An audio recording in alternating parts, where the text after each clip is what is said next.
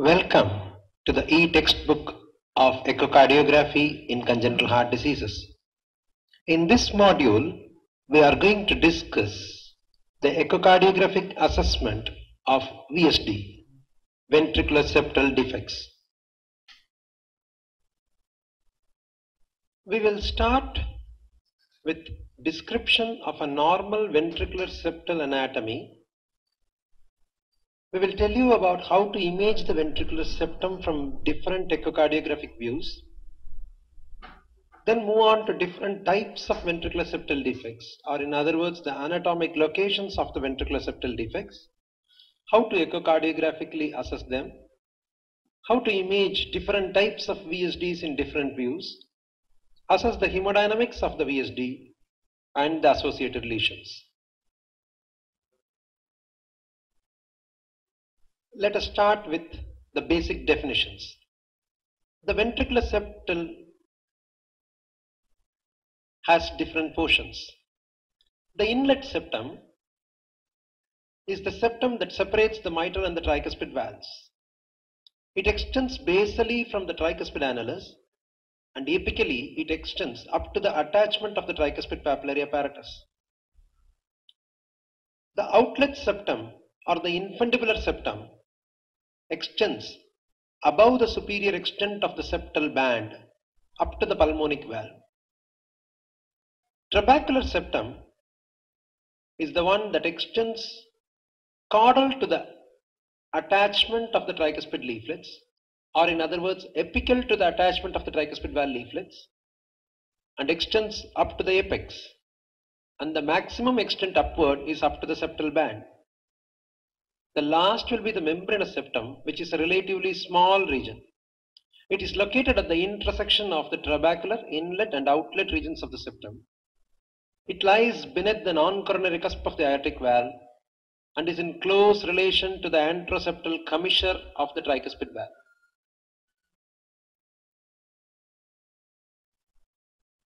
Even though the anatomic extent of the membranous septum is very small, it's very important because most of the ventricular septal defects occur in the membranous septum. Membranous septum is bounded superiorly by the aortic valve in close relation to the non-coronary cusp and inferiorly by the trabecular septum. The septal leaflet of the tricuspid valve and its attachment to the membranous septum divides the membranous septum into two parts. Superiorly, it is the atrioventricular part that is above the septal tricuspid leaflet, and inferiorly, it is the interventricular part that is beneath the septal tricuspid leaflet. But this is a very small area of the whole ventricular septum. In this morphological specimen of the interventricular septum, shown after dissecting the right ventricular anterior free wall out of the heart, we can see all the four portions of the ventricular septum here. The septal tricuspid leaflet attachment is shown, and there is a black line along the entire attachment of the septal tricuspid leaflet. So the inlet ventricular septum starts from this point. You can see yellow dots that are placed along the papillary muscle attachment of the tricuspid valve. The distal extent has been delineated by these yellow dots. So the inlet ventricular septum is located between the septal attachment of the septal tricuspid leaflet up to the distal attachment of the tricuspid valve papillary muscles. You can also see the broad septal band. The cranial extent of the septal band has been again shown with multiple yellow dots. The outlet septum or the infundibular septum is located above and superior to this septal band. The trabecular septum is the largest portion. All the septum below the outlet septum and in front of the inlet septum is going to be the trabecular septum. There is a very small area of the septum which is closely related to the anteroseptal commissure of the tricuspid valve and immediately below the non-coronary cusp of the aortic valve, which is called as the membranous septum. So the morphological specimen has been redrawn on a cartoon on the right side of the screen. You can see the septal tricuspid leaflet again drawn, the coronary sinus, the triangle of Koch, the tendon of Tadaro, all are shown above the septal tricuspid leaflet attachment. The tricuspid valve, chordae and the papillary muscle heads are shown. What is colored in blue is the entire inlet septum. You can also show the septal band shown on the interventricular septum. And what is cranial to the septal band is colored in yellow, and this is the infundibular septum or the outlet septum. The entire interventricular septum that is located anterior to the inlet septum and apical to the outlet septum is the trabecular septum, and this includes the portion where the septal band is lying. You can notice that there is a small area noted with a red color which represents the region of the membranous septum. The membranous septum is closely related to the anteroseptal commissure of the tricuspid valve and located immediately below the non-coronary cusp of the aortic valve. If you carefully look at the membranous septum, a small portion of the membranous septum marked in red is extending above the septal tricuspid leaflet attachment, and that portion is called as the pars atrioventricularis, that is the atrioventricular septum. And the major portion is beneath the septal tricuspid leaflet and below the STL attachment, and that is the pars interventricularis or the intraventricular portion of the membranous septum.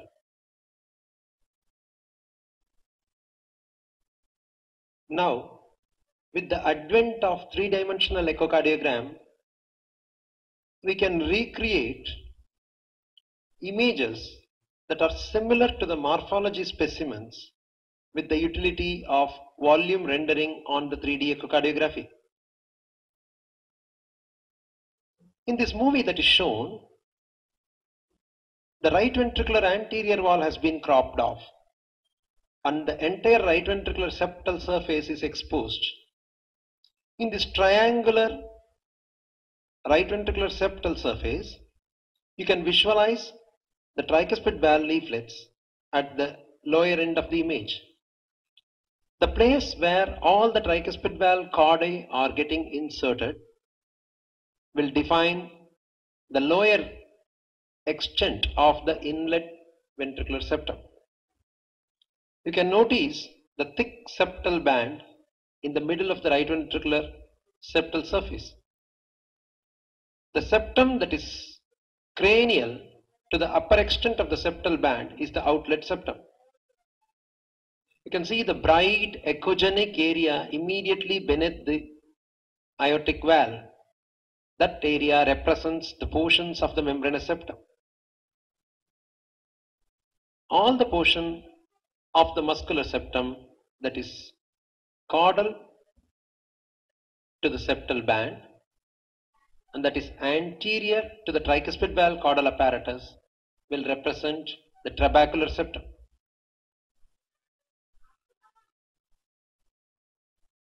If we freeze that image, we can show you that the right ventricular septal surface en face seen on the volume rendered view is exactly similar to the cartoon that has been described on the right side of the picture. We can now see the portions of the inlet ventricular septum, the outlet ventricular septum, the trabecular septum, and the region of the membranous septum.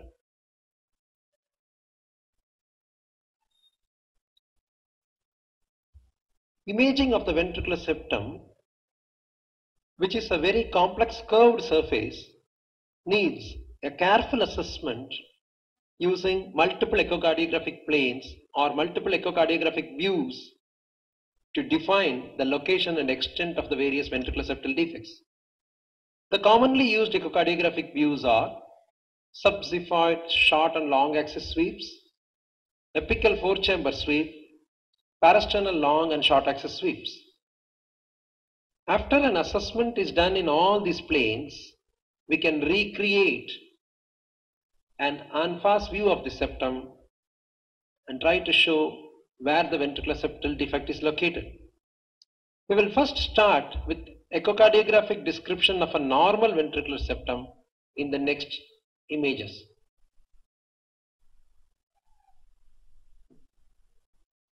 In this subxiphoid short axis view, the membranous septum has been shown with an arrow.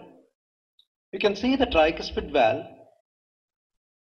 The membranous septum is closely related to the anteroseptal tricuspid commission and immediately below the aortic valve in the region of the non-coronary cusp. The same membranous septum is marked with an arrow in this apical 4-chamber view. In apical 4-chamber view, the membranous septum is visualized immediately beneath the aortic valve leaflets. On a parasternal short axis view, the membranous septum is seen immediately below the aortic valve leaflets and in very close relation to the septal tricuspid leaflet. It has been shown with an arrow. For a comparison, the outlet septum is also shown. In this parasternal short axis view, the membranous septum occupies the 9 to 10 o'clock position of the aortic valve, and the outflow septum is between 11 to 1 o'clock position of the aortic valve.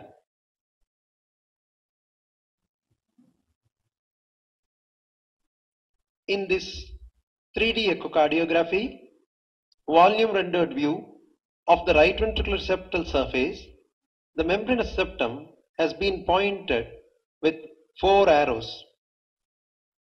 The area of the ventricular septum that is located within the region of the 4 arrows is the membranous septum.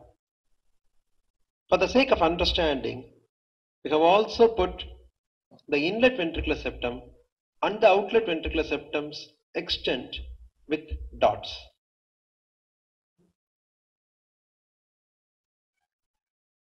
In this still frame of 3D echocardiography, the region of the membranous septum is clearly pointed out. On the adjacent cartoon, the membranous septum is located in the region which is colored red. Let us now move on to the inlet septum. The inlet septum is the region of the ventricular septum that is located between the mitral and the tricuspid valves.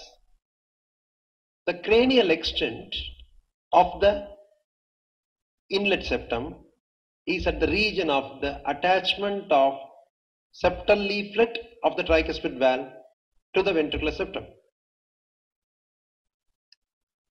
On a subxiphoid short axis view, the 2 arrows show the extent of the inlet septum.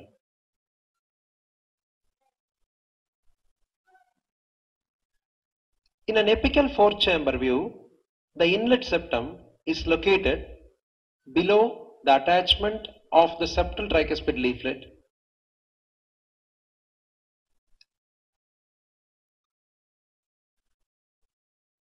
on a 3D echocardiogram volume rendered view of the right ventricular septal surface.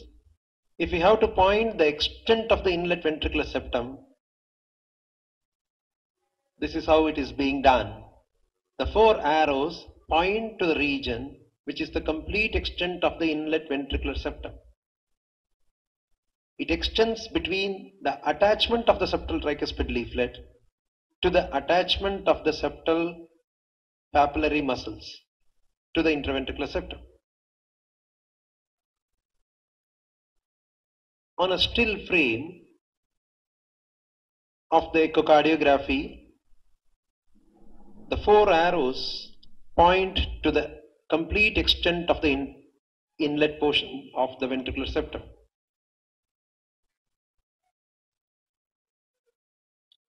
Let us now move on to the trabecular septum or the muscular septum. In a subxiphoid short axis view, we will see the muscular septum between the right and the left ventricle.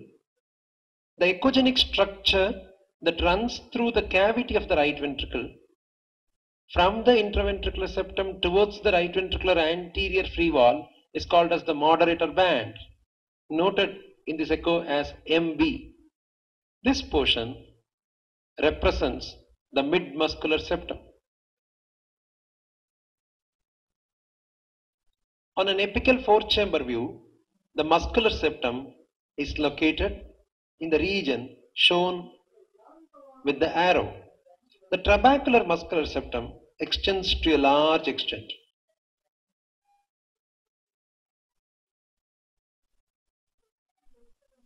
On a parasternal long axis view, the mid-muscular septum is shown with this arrow.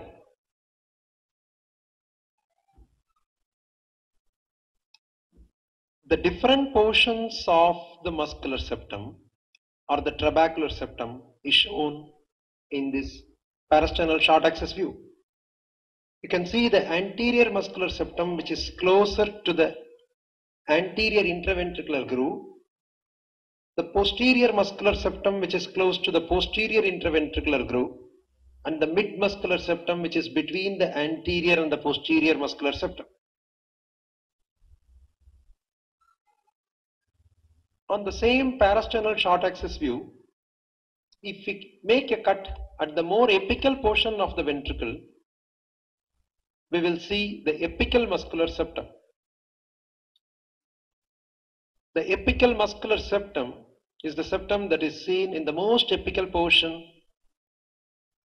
of the left ventricle.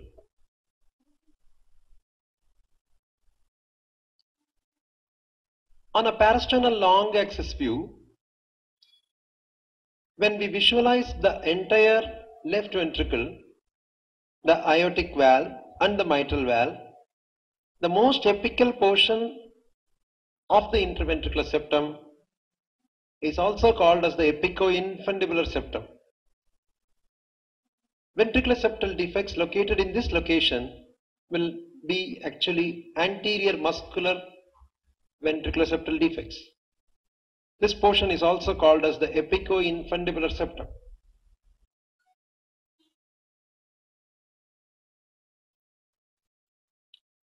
Once again, in this 3D echo cartoon, we can see that the trabecular septum is located below the inlet septum and below the outlet septum. The septal band, which is also called as the septomarginal trabeculation, is shown as a T-like structure. It has got a vertical limb and a horizontal limb. The horizontal limb is more cranially located and the vertical limb is apically located.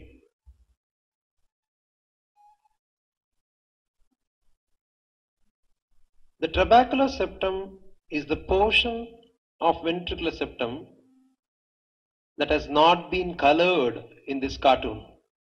The outlet septum is colored with yellow, the inlet septum is colored blue, membranous septum is colored red, and the trabecular septum is left uncolored. You can see the septal band, the T-shaped septal band, which has got a horizontal cranial portion and a vertical caudal portion. Let us now move on to the outlet septum. On a subxiphoid short axis view, you can identify a small ridge or a small elevation on the right ventricular septal surface. This represents the septal band or trabeculo-septomarginalis.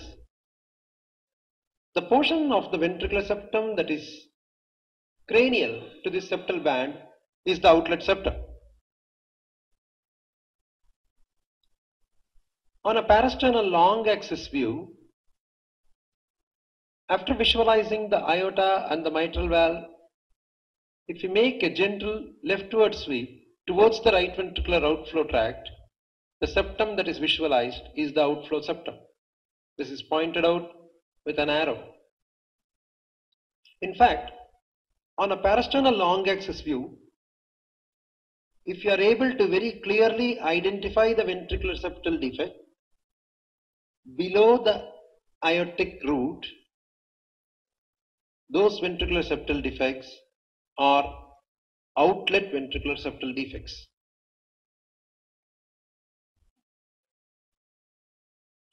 This is a parasternal short axis view.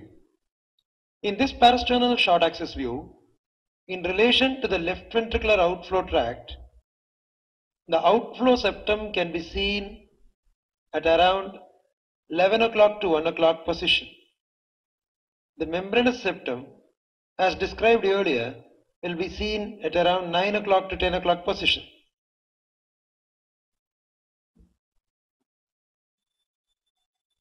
On this 3D echocardiography, the right ventricular septal surface, we have marked the septal band with a T-shaped structure. The entire ventricular septum that is located cranial to the horizontal portion of the septal band is called as the outflow septum.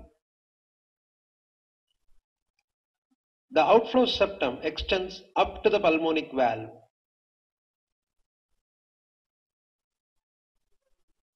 On this still frame, you can notice the T-shaped septal band and the entire portion of the septum that is located above the horizontal portion of the septal band represents the outflow septum, and it is represented on the adjacent cartoon with yellow color.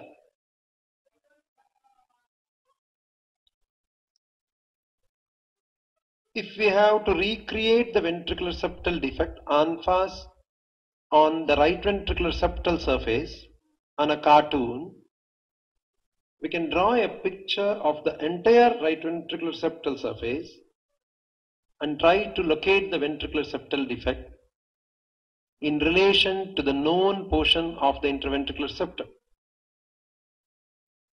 What is pointed out on the cartoon in position number 9 is the membranous septum.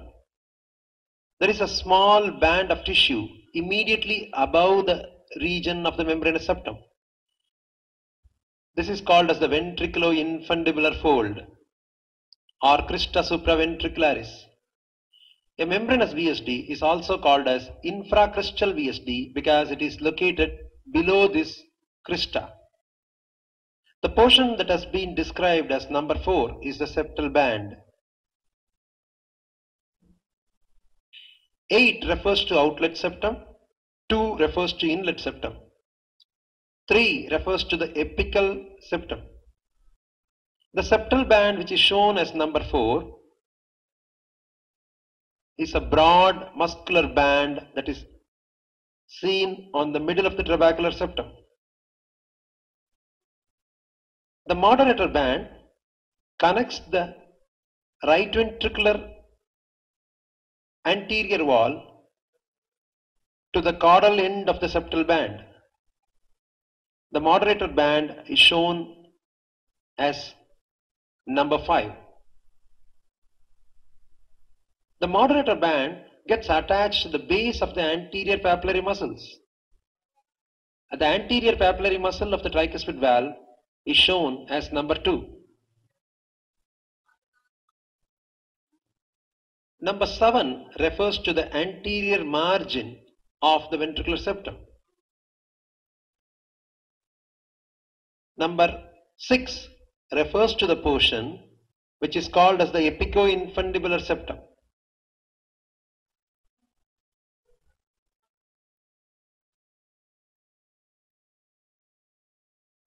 On 3D echocardiography, all these portions can be shown and we can reconstruct the entire interventricular septal surface as viewed from the RV as in this picture. On this still frame of 3D echocardiography, all the portions of the ventricular septum are shown: the inlet septum, the trabecular septum, the outlet septum, and the membranous septum. There are various types of classifications of ventricular septal defects. Professor Robert Anderson makes the following classification. Number 1, perimembranous ventricular septal defect. Number 2, muscular ventricular septal defects. Number 3, doubly committed or juxta-arterial ventricular septal defects. And number 4, inlet ventricular septal defects. And these are shown on the adjacent cartoon in different places.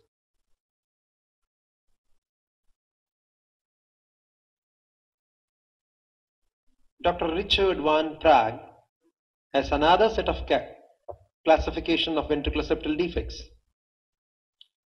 Defects are called conal septal defect, conoventricular septal defects, atrioventricular canal type of defects, muscular ventricular septal defects, which may be further categorized into anterior ventricular, mid-ventricular, posterior ventricular, and apical ventricular septal defects. Let us move on to the individual types of ventricular septal defects. A perimembranous ventricular septal defect is classically related to two anatomic structures. Number 1, the anteroseptal commissure of the tricuspid valve. Number 2, the non-coronary cusp of the aortic valve. These defects will be located immediately below the ventriculo-infundibular fold or crista supraventricularis. The ventriculo-infundibular fold is the posterior fascicle of the horizontal band, the superior end of the septal band. We pointed out earlier that the septal band is a T-shaped structure with a horizontal part and a vertical part. The horizontal part has got an anterior extension and a posterior extension. The anterior extension courses towards the anterior ventricular septal margin. The posterior extension courses towards the aortic annulus in the region of right fibrous trigone. Membranous ventricular septal defects are located immediately below this ventriculo-infundibular fold, which is also called as the crista supraventricularis. And that is one of the reasons why perimembranous VSD will be described as infracristal VSD in some schools of morphology.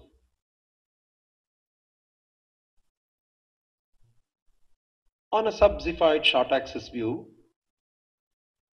a perimembranous VSD is closely related to the anteroseptal tricuspid commissure, or the commissure between the anterior tricuspid leaflet and septal tricuspid leaflet. For the sake of understanding, in this cartoon, we have marked the anterior, posterior, and septal leaflet as A, P, and S.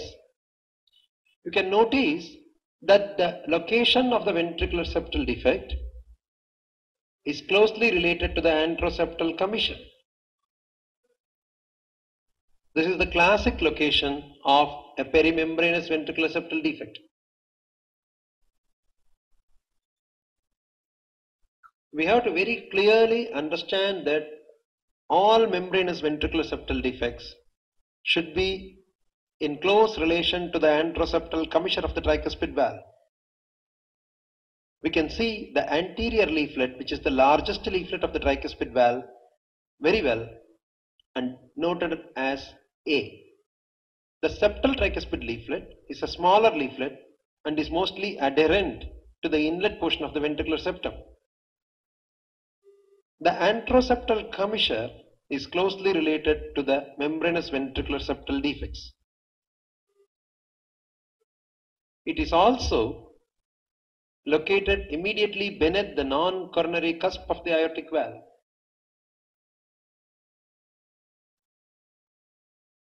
On this subxiphoid short axis view, A color Doppler echocardiogram shows the flow of blood from the left ventricle to right ventricle through a perimembranous ventricular septal defect. Notice that the color jet is located immediately below the non-coronary cusp of the aortic valve. We can see that the color jet is coursing in two directions as two jets.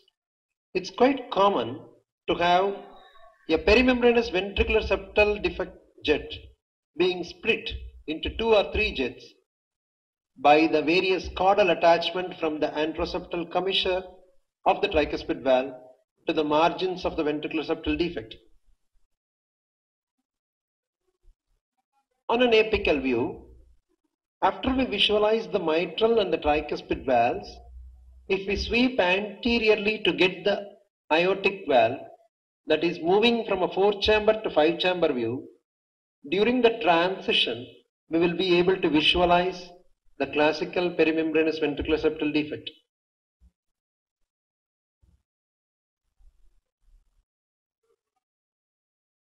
The color Doppler in the same view shows the flow from the left ventricle to the right ventricle through the perimembranous ventricular septal defect.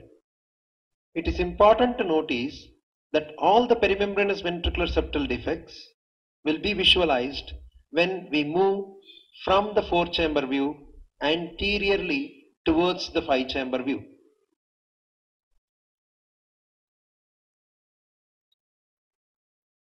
On a parasternal long axis view,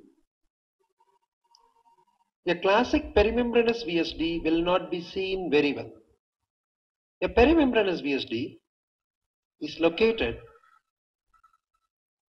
a little bit more to the right side, and so on a parasternal long axis view it will be difficult to visualize a perimembranous VSD very well.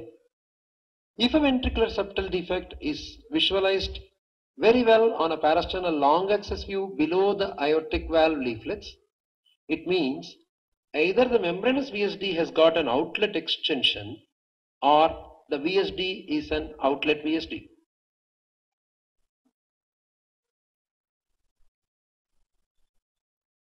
In the same parasternal long axis view, when we do a color Doppler interrogation, we are not able to appreciate the flow of blood through the ventricular septal defect from LV to RV. We need to understand that a perimembranous VSD without an extension to the outlet septum should not be seen well on a parasternal long axis view when we are visualizing the entire aortic valve, mitral valve and the left ventricle. On a parasternal short axis view, it is easy to identify a perimembranous VSD. In relation to the aortic root, the perimembranous ventricular septal defects will be seen in a 9 o'clock to 11 o'clock direction. The septal tricuspid leaflet will get attached roughly to the 9 o'clock position of the aortic root, and the perimembranous ventricular septal defect will extend anywhere from 9 o'clock to 11 o'clock position. On a parasternal short axis view, after we visualize the aortic valve, if we make a sweep a little bit towards the apex caudally, we will be able to expose the perimembranous ventricular septal defect. We can see in this view a large perimembranous VSD located below the septal leaflet of the tricuspid valve. When a color Doppler interrogation on a parasternal short axis view is done, we notice that the ventricular septal defects color flow is seen between the 9 to 11 o'clock position of the aortic root.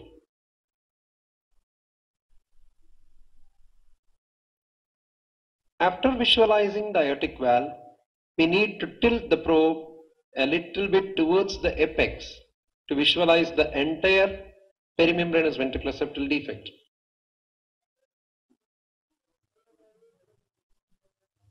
On this 3D echocardiogram, we can see the septal band.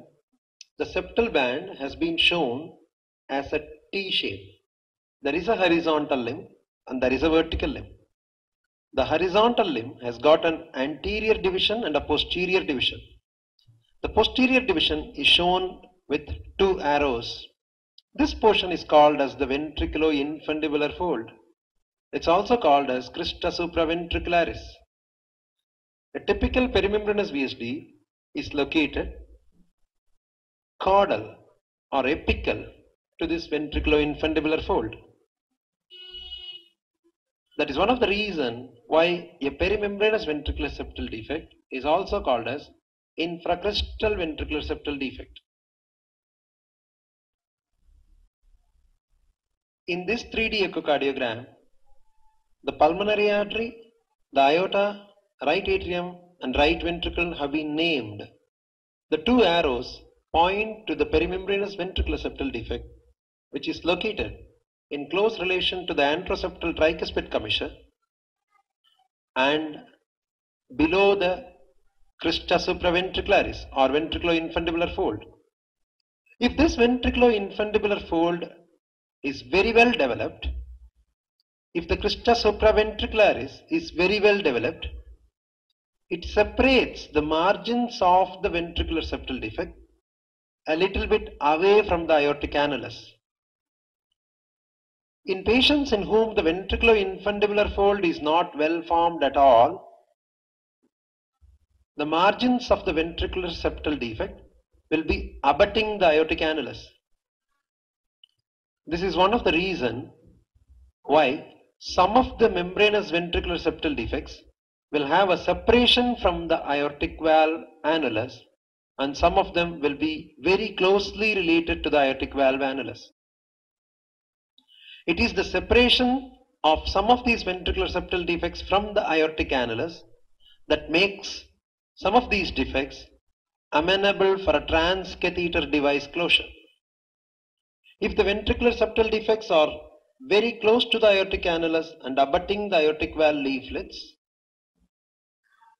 the options of closure of these perimembranous ventricular septal defects with transcatheter methods may be limited. On this 3D echocardiogram, we demonstrate a large ventricular septal defect. The ventricular septal defect is located in the membranous location. You can see a strand of tricuspid valve tissue, a strand of the caudal tissue of the tricuspid valve from the anteroseptal commissure crossing the ventricular septal defect and getting attached to its anterior margin. These represent the conal muscles of Lancisi. Some of the chordae from the anteroseptal commissure of the tricuspid valve may straddle across the ventricular septal defect and get attached to the anterior margins of the ventricular septal defect.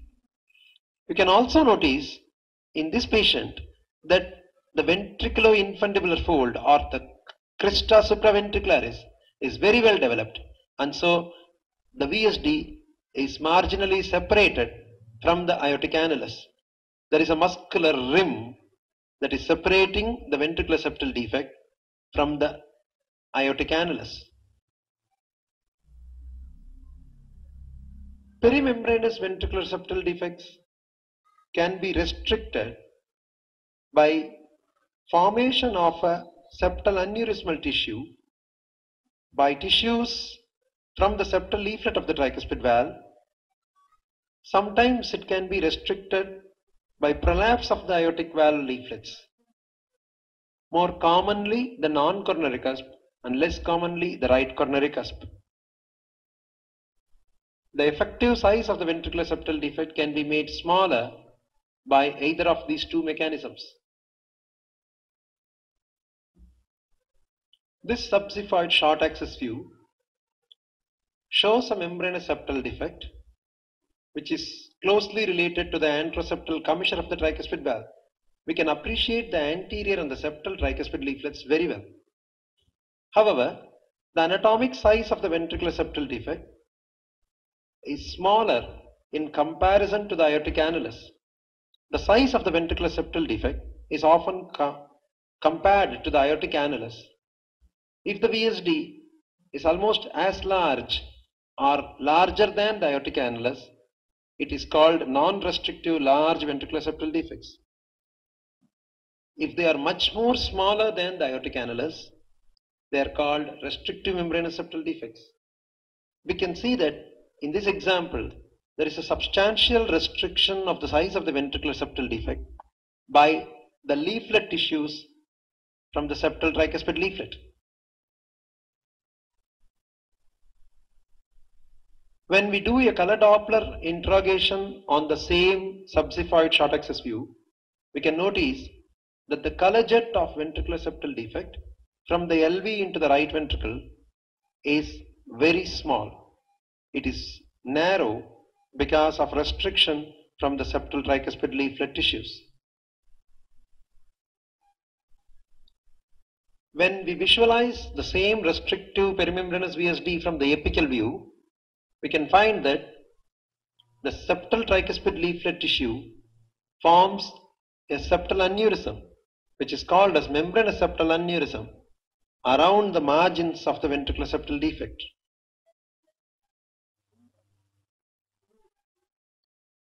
On color imaging, we can notice that this perimembranous VSD, which is located below the aortic annulus, is significantly restricted in its size by this membranous septal aneurysm.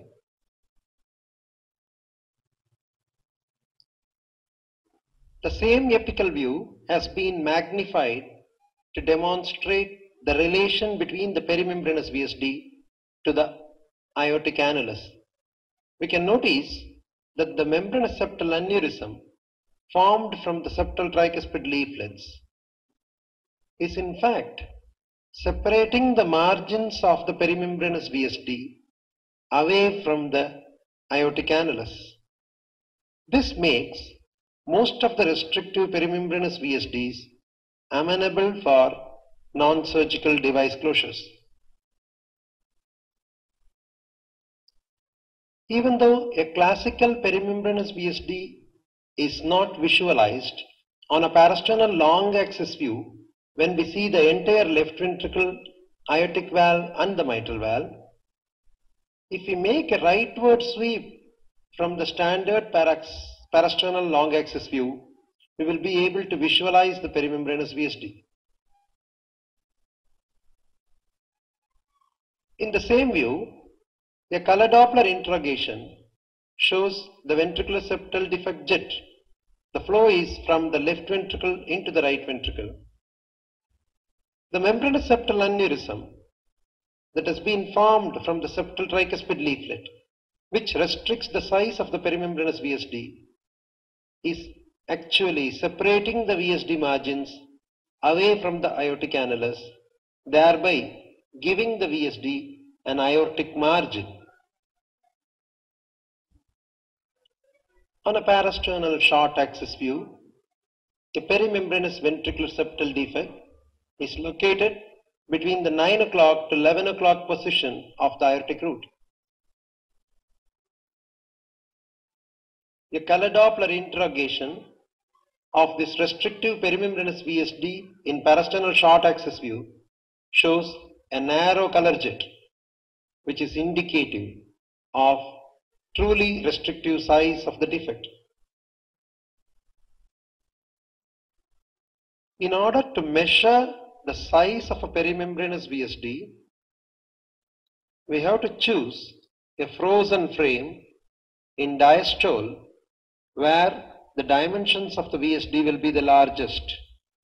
We should not try to measure the color width, as the color width may overestimate or underestimate the size of the ventricular septal defect depending on the color gains and the color velocity Nyquist limits.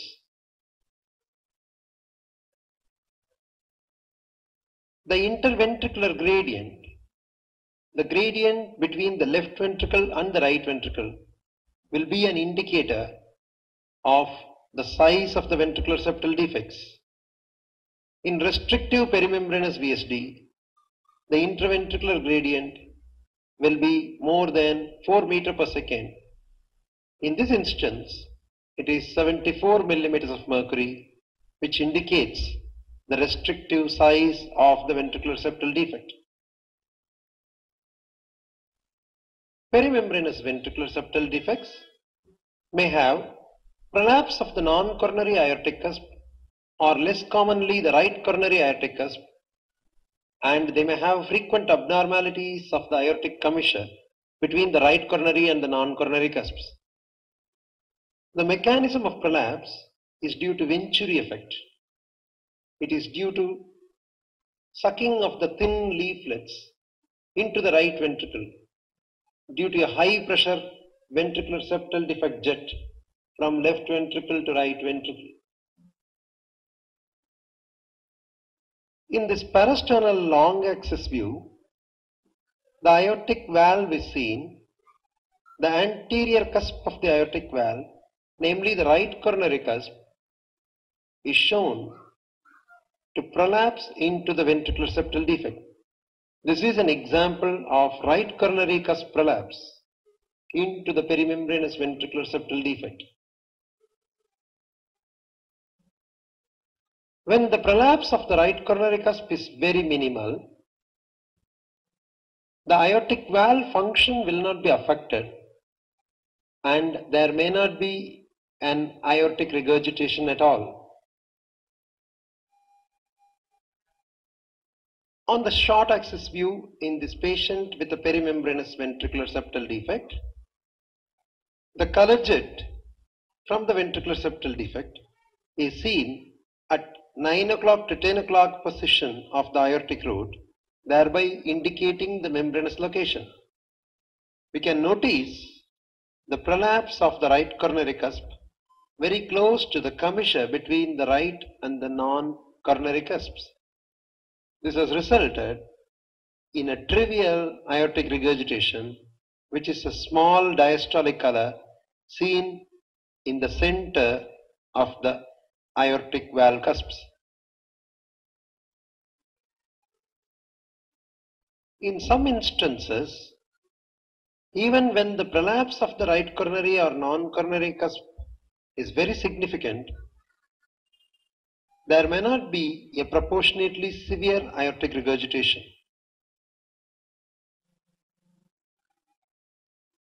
In this instance, even though there is a substantial prolapse of the right coronary cusp, which restricts the size of the ventricular septal defect to a very small size, there is no aortic regurgitation.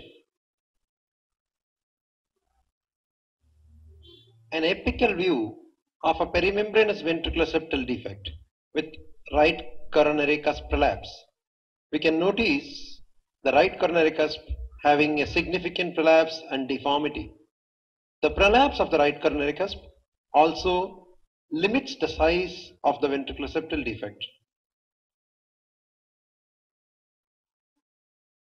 When the right coronary cusp prolapse is very significant, the free edge of the right coronary cusp sags below the other leaflet's free edge, and this results in an aortic regurgitation that is posteriorly directed towards the mitral leaflet. The aortic regurgitation jet that is caused by a right coronary cusp prolapse will be posteriorly directed towards the anterior mitral leaflet.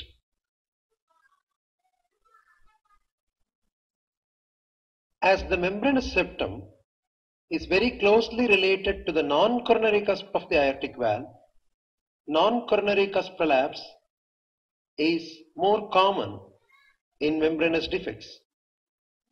This is an example of a non-coronary cusp prolapse through the perimembranous ventricular septal defect. You can also notice that there is a very minimal prolapse and deformity of the right coronary cusp.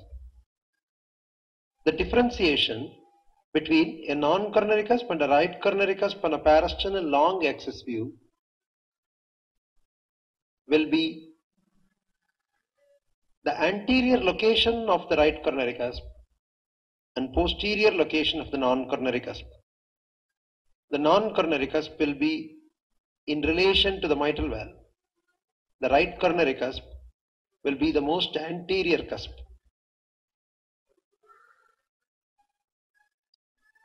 When there is a prolapse of the non-coronary cusp, the aortic regurgitation jet will be directed anteriorly towards the interventricular septum.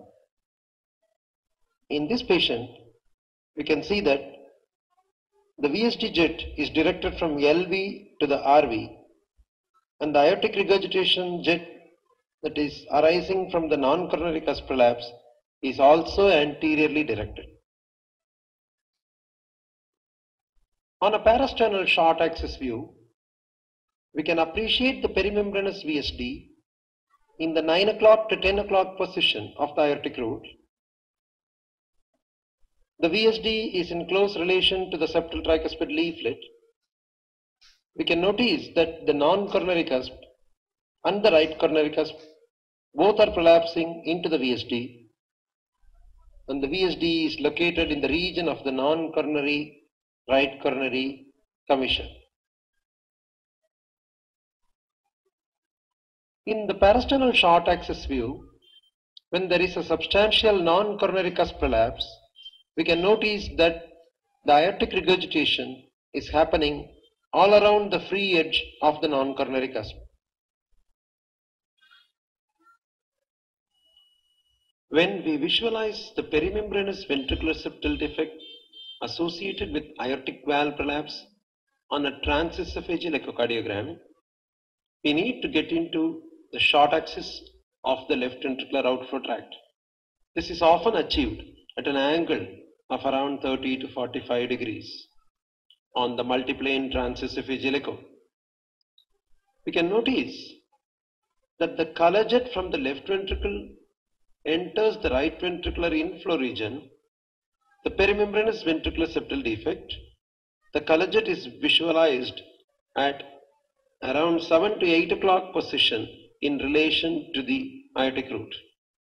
There is also a minimal prolapse of both the non-coronary and right coronary cusps. This will be best appreciated when we visualize the leaflets on the long axis. When we expose the aortic valve in its long axis, which is obtained at around 110 to 120 degree of the multiplane transesophageal echocardiogram, we can appreciate the prolapse of both the right coronary and non-coronary cusps through the ventricular septal defect. The non-coronary cusp is the posterior cusp, and so on a transesophageal echo is seen closer to the transducer. The right coronary cusp is the anterior cusp, and so is seen farther away from the transducer.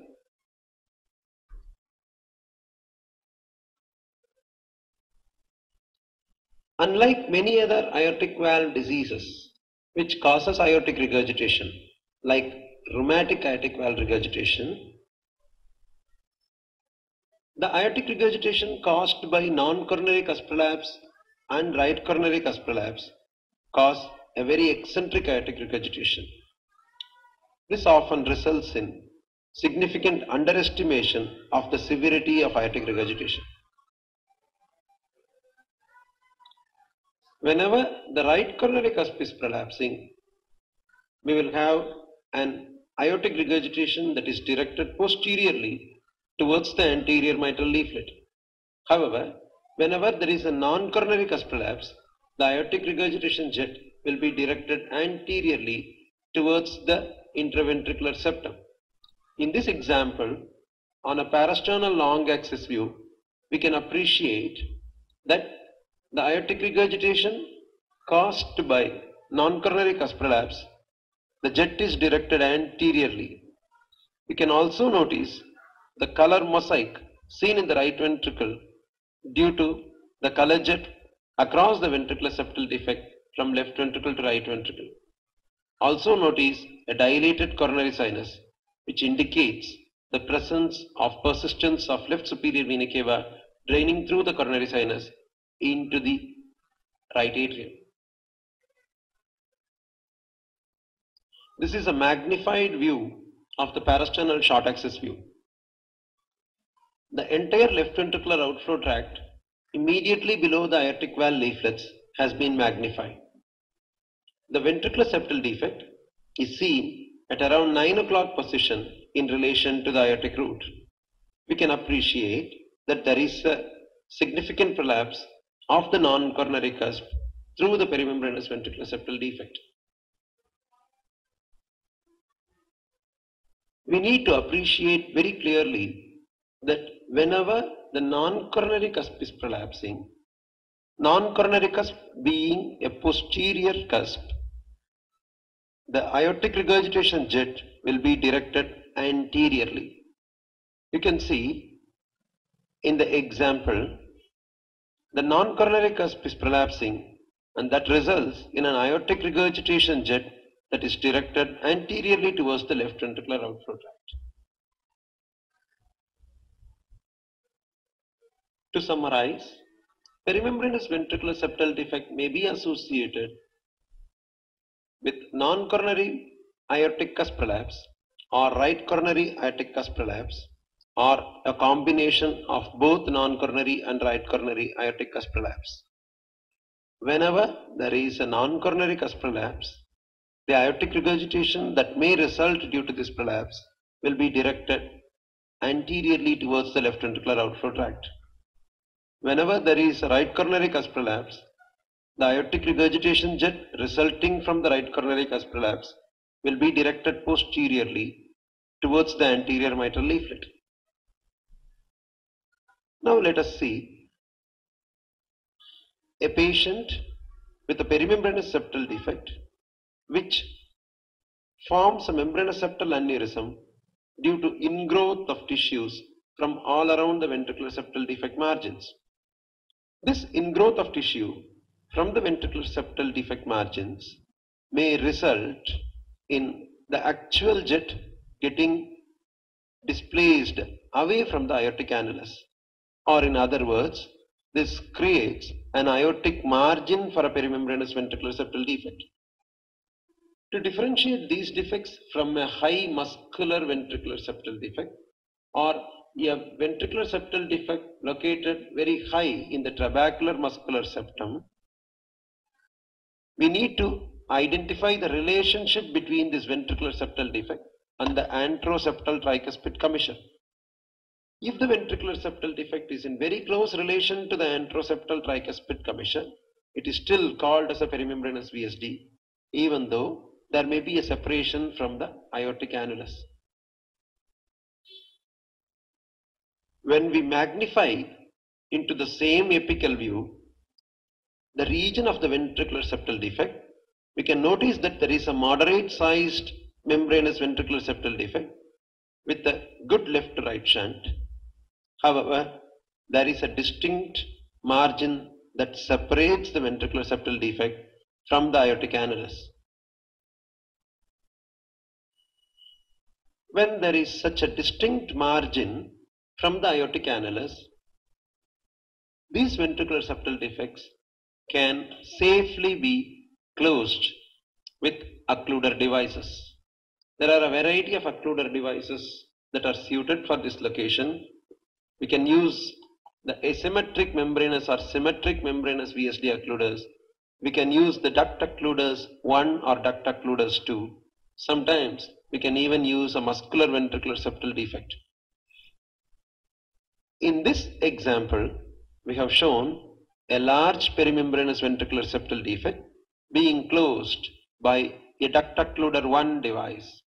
We can notice that there is no residual flow across the ventricular septal defect, and there is a very tiny, trivial whiff of grade 1 tricuspid regurgitation.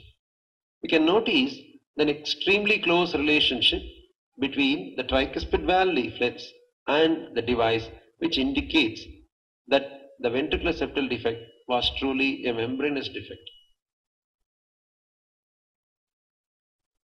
While describing the ventricular septal anatomy using three-dimensional echocardiogram and volume rendering of the RV septal surface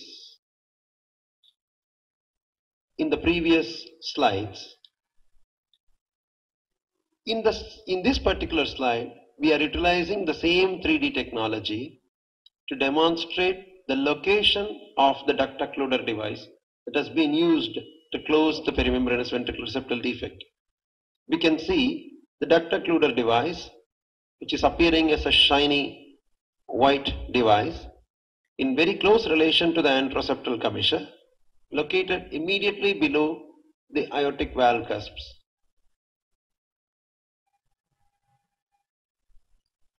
After a complete description of the various types of perimembranous ventricular septal defect, which are the commonest type of ventricular septal defects, let us move on to the outlet VSDs. Outlet VSDs are defects that are located superior to the horizontal limb of the septal band. There are various different types of outlet VSDs. Some may be called the subpulmonic VSD, some are intraconal VSD, some are very large and committed to both the aortic and pulmonary valve, and they are called the doubly committed subarterial VSDs. Let us see examples of all these individual types. Among the different types of outlet VSDs, subpulmonary VSD refers to ventricular septal defects which closely abut the pulmonic valve. In the region of the outflow septum, if the ventricular septal defect is forming an extremely close relation to the pulmonary annulus and the VSD margins merge with the pulmonary annulus, they are called subpulmonic ventricular septal defects. When we visualize the subpulmonary VSDs in subxiphoid short axis view, we can notice that these defects are at the most cranial location. When we carefully see the right ventricular side of the interventricular septum, we can notice a small ridge of protrusion of the interventricular septum, which represents the horizontal limb of the septal band. By definition, a subpulmonary VSD is located cranial to this horizontal limb of the septal band. We can notice the 2D dropout of the ventricular septum in the region of subpulmonary ventricular septal defect. When we utilize color Doppler interrogation, we will appreciate that the subpulmonary ventricular septal defect on subcostal short axis view are very cranially located, and the color jet is very close to the pulmonic valve. They often take a blue hue because the flow of blood from the left ventricle to right ventricle across the subpulmonary VSD will be away from the transducer in this subxiphoid view. Parasternal long axis view are the best views for identifying a subpulmonary ventricular septal defect. In this view, the defect is located immediately below the aortic annulus and so are very easy to appreciate. By utilizing a color flows, we can appreciate the color jet from the left ventricle into the right ventricle across this subpulmonary ventricular septal defect. Many of the subpulmonary ventricular septal defect may get anatomically restricted by prolapse of the right coronary cusp, even though there may not be any aortic regurgitation as in this example. On a subxiphoid short axis view, the subpulmonary ventricular septal defects will be located in the region of 1 o'clock in relation to the left ventricular outflow tract. They will be located immediately below the pulmonary valve, and there won't be a separation between the pulmonary valve leaflets and the margins of this ventricular septal defect. We can notice the color jet across a subpulmonary VSD coursing from the left ventricle into the right ventricle immediately beneath the pulmonary valve. We can appreciate the movement of the pulmonary valve leaflets and also a small whiff of pulmonary regurgitation that is visualized in diastole.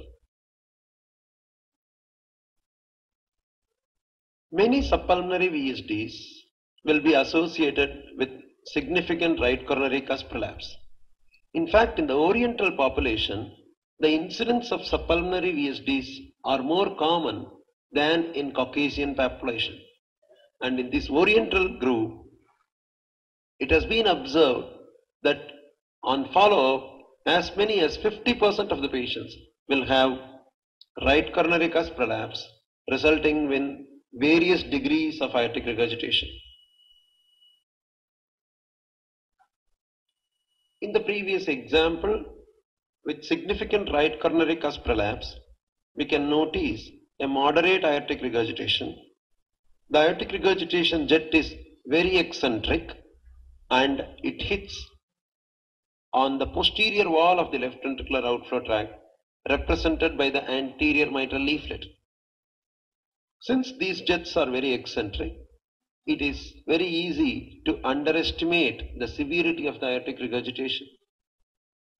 However, the substantial LV dilatation and an associated flow reversal in diastole in the thoracic and abdominal aorta will indicate the severity of the aortic regurgitation. Another example of a patient with subpulmonary ventricular septal defect, seen on parasternal long axis view with more significant aortic regurgitation.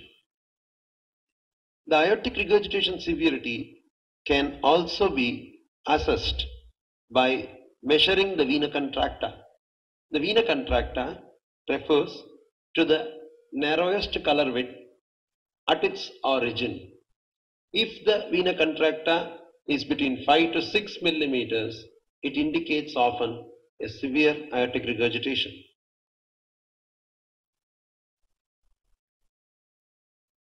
In this 3D en-face view of the RV septal surface, white dots have been placed along the horizontal band of the trabeculoseptomarginalis, or in other words, the horizontal division of the septal band. As we described earlier, the outflow septum refers to the entire area of the ventricular septum above this horizontal division of the septal band. We can see the aortic valve and the pulmonary valve being noted by their annotations.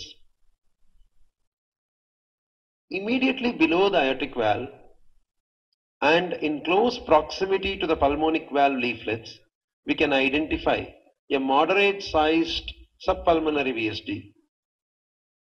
This is the clear anatomic location of a subpulmonic VSD on the RV en-face view. In a frozen frame from the previous 3D echocardiogram, we are showing the location of the subpulmonary ventricular septal defect immediately below the pulmonary valve leaflets. The adjacent cartoon shows the location of the subpulmonary VS defect.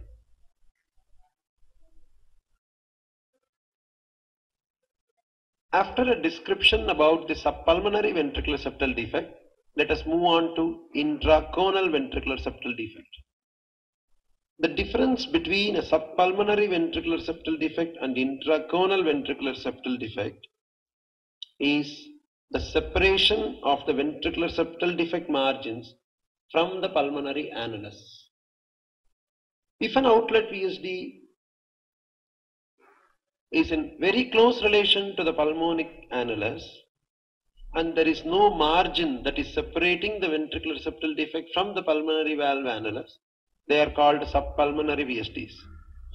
However, if there is a good margin that is separating the outlet ventricular septal defects from the pulmonary valve margin, they are called intraconal ventricular septal defects, sometimes shortly called as conal ventricular septal defects.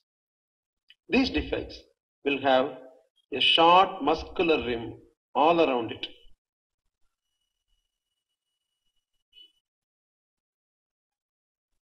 In this subxiphoid short axis view, there is a ventricular septal defect immediately below the aortic valve leaflets. When we are visualizing the VSD color jet, we don't see portions of the tricuspid valve leaflets at all. And so, this ventricular septal defect is not in relation to the tricuspid valve. However, it is far away from the pulmonic valve also. So these defects refer to as intraconal defects. They are located in the outflow septum but separated well from the pulmonary valve annulus. In an apical 5-chamber view with a further anterior sweep, we will be able to appreciate this intraconal VSD. The tricuspid valve leaflets are not visualized at all, and so it clearly indicates that this is not a perimembranous ventricular septal defect. Once again, on a parasternal long axis view, an intraconal ventricular septal defect can easily be recognized. This is the characteristic hallmark of all the outlet VSDs. All the outlet VSDs will be easily be appreciated on a parasternal long axis view immediately below the aortic annulus. The color flow across the intraconal ventricular septal defect is easily appreciated on a parasternal long axis view and is shown by an arrow. On a short axis view, we can notice a short muscular rim that is separating the margins of this ventricular septal defect shown by an arrow from the pulmonary valve leaflets. It is this separation from the pulmonary valve leaflets by a short muscular rim that makes it distinctive as intraconal ventricular septal defects. In this parasternal short axis view, the ventricular septal defect is located between the 11 to 12 o'clock location of the left ventricular outflow tract. There is a very clear margin that separates this outlet ventricular septal defect from the pulmonary valve annulus. This is the most distinctive feature of an intraconal defect. The reason why we are differentiating these intraconal ventricular septal defects from the subpulmonary ventricular septal defects is to make a clear appreciation of the muscular rim that is separating these defects from the pulmonary annulus. So these intraconal ventricular septal defects may be amenable for a transcatheter closure like the perimembranous ventricular septal defect.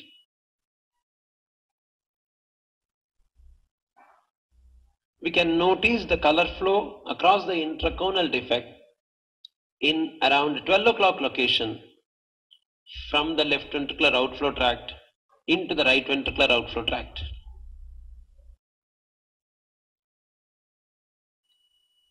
On a 3-dimensional en-face view of the RV septal surface, this intraconal ventricular septal defect can be identified by the region of the color entry into the right ventricular outflow tract. It is shown by the small yellow dots and noted by the arrow also. You can see the separation of an intraconal ventricular septal defect from the pulmonary valve leaflets, which is located a little bit above. On a volume rendered 3D en-face view of the RV septal surface, the dropout of the intraconal ventricular septal defect is very clearly identified immediately below the aortic valve leaflet, but is well separated from the pulmonary valve leaflet. You can see a short punched out defect noted by an arrow indicating the location of the intraconal ventricular septal defect. We move on to the last type of outlet ventricular septal defect, which is also called doubly committed or large subarterial ventricular septal defects. These defects are very large and they are confluent with the aortic and pulmonary annulus. In fact, in these patients, there is no outlet septum at all. The entire outlet septum is absent, causing a large subarterial defect. On this subxiphoid short axis view, you can notice a large defect immediately below the pulmonic valve. The size of the ventricular septal defect is almost comparable to the dilated pulmonary annulus. This total lack of the outlet septum is what is described as a doubly committed large subarterial ventricular septal defect.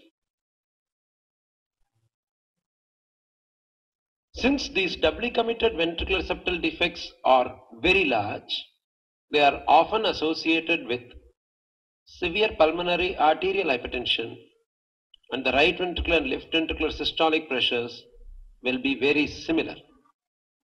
You can notice a laminar blue flow from the left ventricle entering the pulmonic outflow tract without any turbulence, because the left ventricle and pulmonary artery pressures are almost similar. This is a common feature of most of the large subarterial VSDs, which are also called as doubly committed VSDs.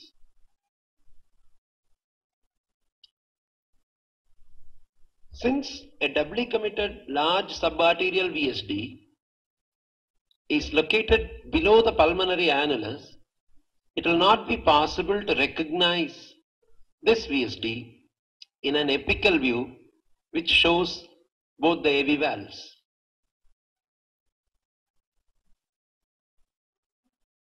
A large doubly committed VSD is much more anterior in location, and so they will not be visualized on an apical 4-chamber view. However, when we get into an apical 5-chamber view by an anterior tilt and include the aortic annulus, we will be able to appreciate a large subarterial ventricular septal defect.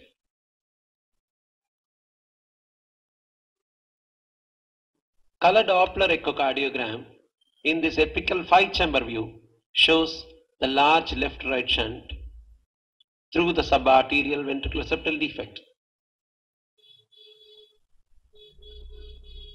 As we described earlier, parasternal long axis view is going to immediately expose this large doubly committed ventricular septal defects. By definition, all the outlet VSDs are best visualized from the parasternal long axis view. Since all the doubly committed ventricular septal defects are very large, there is no pressure difference between the left ventricle and right ventricle, and the flow across the interventricular septum will be laminar and will not show any major turbulence or a mosaic pattern. On a parasternal short axis view, we can appreciate a very large doubly committed VSD immediately below the aortic valve in the left ventricular outflow tract and below the pulmonary valve. The VSD almost occupies from 11 o'clock to 1 o'clock in the region of the left ventricular outflow tract. Color Doppler in the parasternal short axis view shows laminar flows across this large subarterial doubly committed ventricular septal defects. You can notice the pulmonary valve leaflets, and there is no separation of the ventricular septal defect margins from the pulmonary annulus.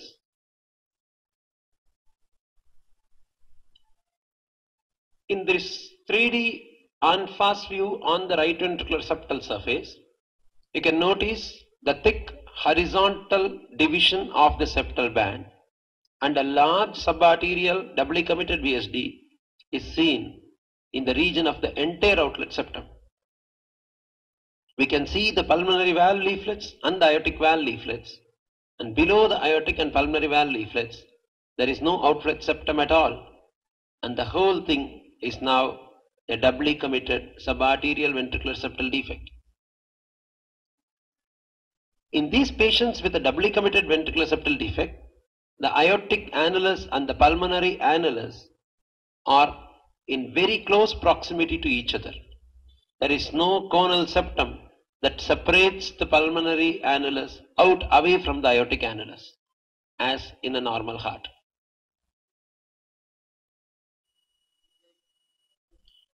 After the perimembranous and outlet ventricular septal defects, let us now move on to the inlet ventricular septal defects. Inlet ventricular septal defects are defects that are located in the inlet septum, which are guarded posteriorly by the septal tricuspid annulus and anteriorly by the papillary muscle attachments of the tricuspid valve. They are located posterior and inferior to the membranous septum, and they are beneath the septal tricuspid leaflet of the tricuspid valve.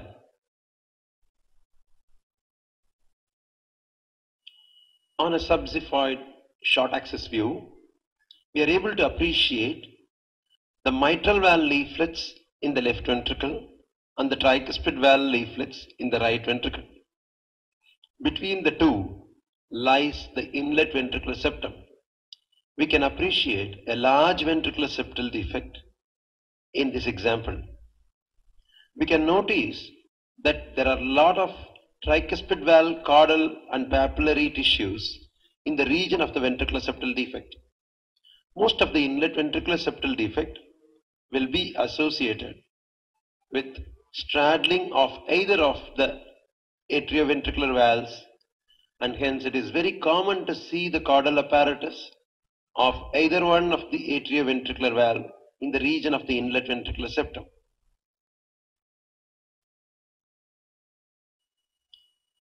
In this subxiphoid short axis view, we can appreciate the ventricular septal defect even better. There is a small margin of tissue that is separating the ventricular septal defect from the aortic annulus.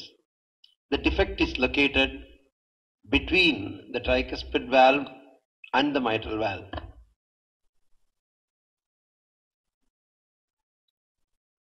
As the anatomic size of this ventricular septal defect is very large, much more larger than the aortic annulus, there is a bidirectional flow across this ventricular septal defect. We can see both left-right and right-left flows between the left and the right ventricles.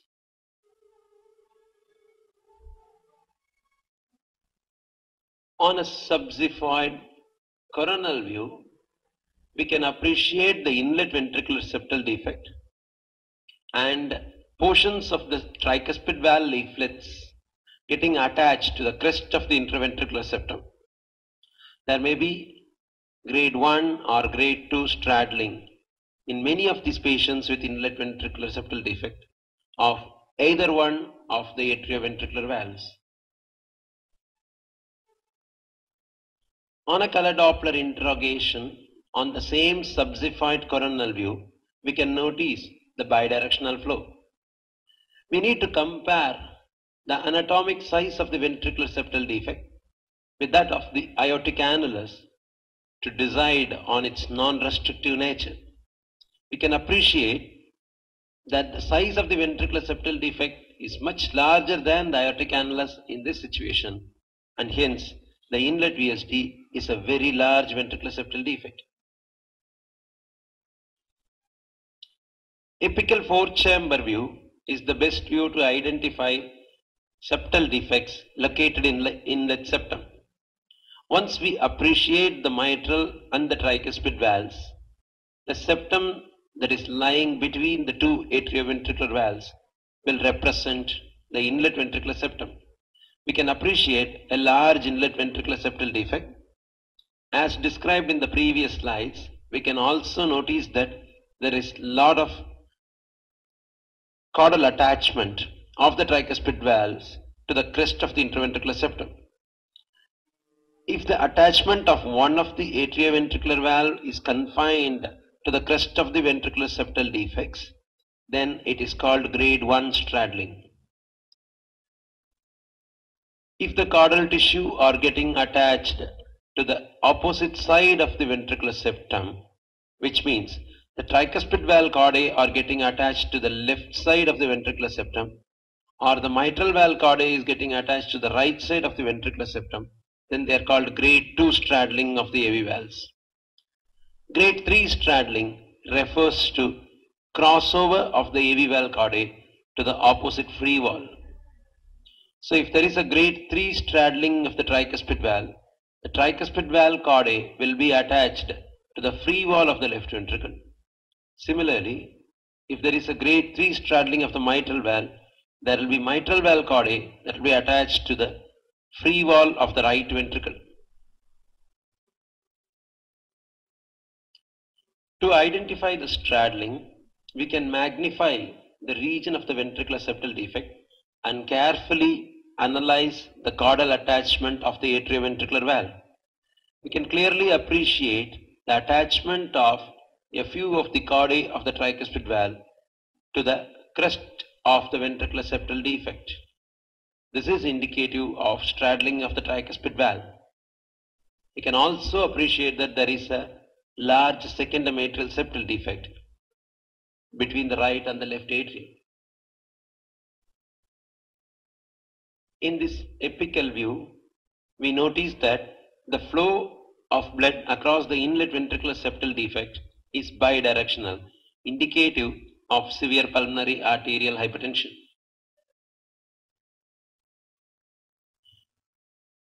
When we look into the three-dimensional echocardiogram of these inlet ventricular septal defect, we notice that these defects are highly hidden by the septal tricuspid leaflet.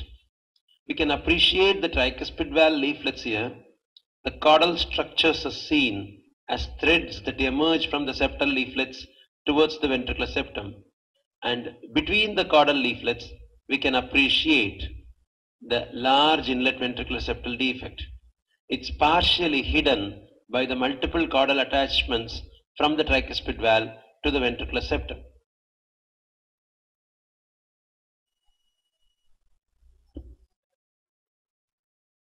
In this 3D en-face view of the right ventricular septal surface, we have denoted the region of the inlet ventricular septal defect with multiple dots. We can appreciate the inlet ventricular septal defect hidden by the different caudal apparatus from the tricuspid valve, which all gain attachments to the crest of the ventricular septal defect. We can also notice that the size of the ventricular septal defect is much larger than the aortic annulus, indicating that the VSD is very large.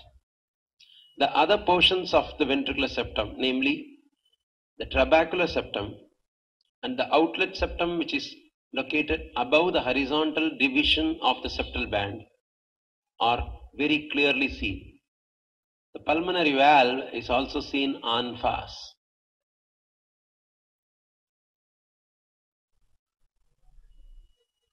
In a frozen frame of the 3D en-face view from the previous slide, we have noted the position of the inlet ventricular septal defect. The inlet VSD is indicated by a series of white dots on the 3D en-face view. The adjacent cartoon denotes the actual extent of the entire interventricular septum.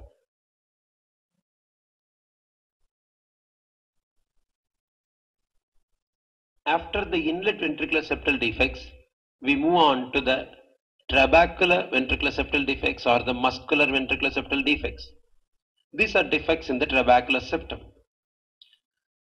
They are described based on their position as anterior muscular, mid-muscular, posterior muscular or apical muscular.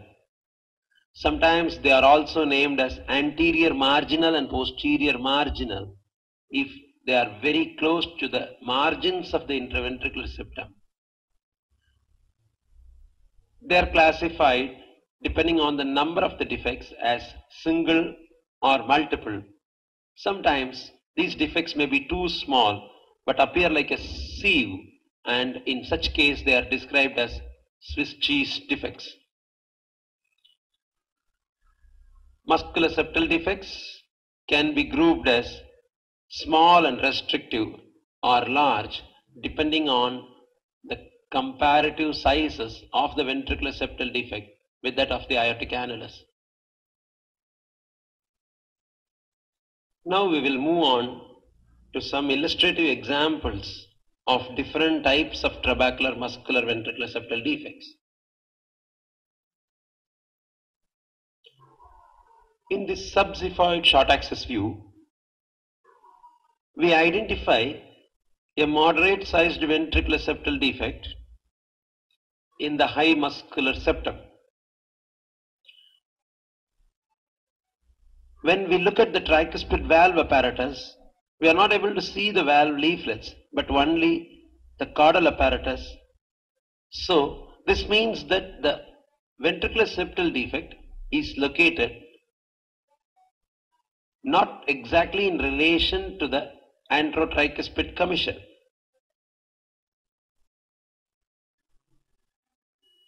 When we analyze the same defect in apical view, we identify a very thick muscular septum that is separating the ventricular septal defect from the aortic annulus, indicating that this is not a membranous VSD but a high muscular ventricular septal defect. The anatomic size of the ventricular septal defect is smaller than the aortic annulus, and so we know that it is a restrictive ventricular septal defect. The color flows in this apical four-chamber view shows a large left-right shunt from the left ventricle to the right ventricle. Even though the anatomic size of the ventricular septal defect is smaller than the aortic annulus, indicating that the VSD is restrictive, there is a substantial LA-LV dilatation which indicates that the left-right shunt is substantial. On a parasternal long axis view, we can appreciate the same high muscular VSD very well. We can see that there is a thick region of muscular septum which is separating the aortic annulus from this ventricular septal defect.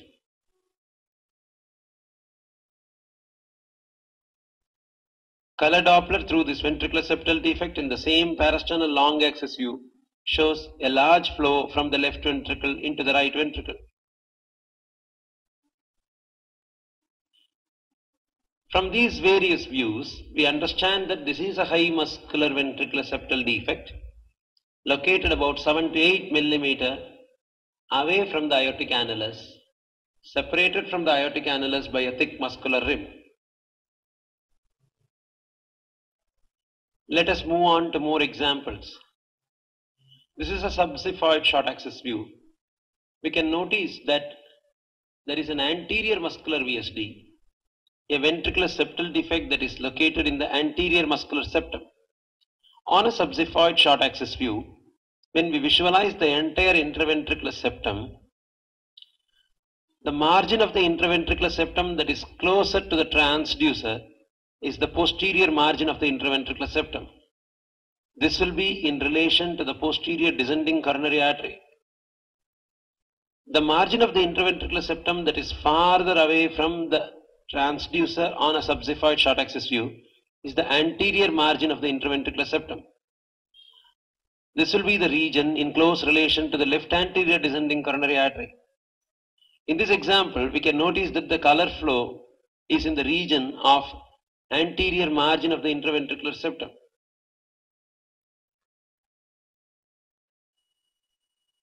The same anterior muscular VSD is now shown in a parasternal short axis view. In a parasternal short axis view, the anterior margin of the interventricular septum is closer to the transducer. This is the region which is in close relation to the left anterior descending coronary artery. The posterior margin of the interventricular septum is the one that is farther away from the transducer, and that is in relation to the posterior descending coronary artery. You can appreciate a large anterior muscular VSD in this parasternal short axis view.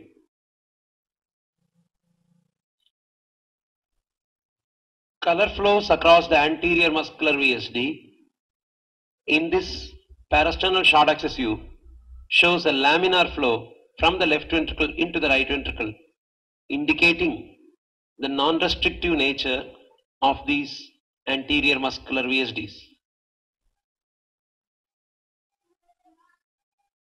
On a apical view, we need to sweep the transducer far more anteriorly to visualize these anterior muscular VSDs.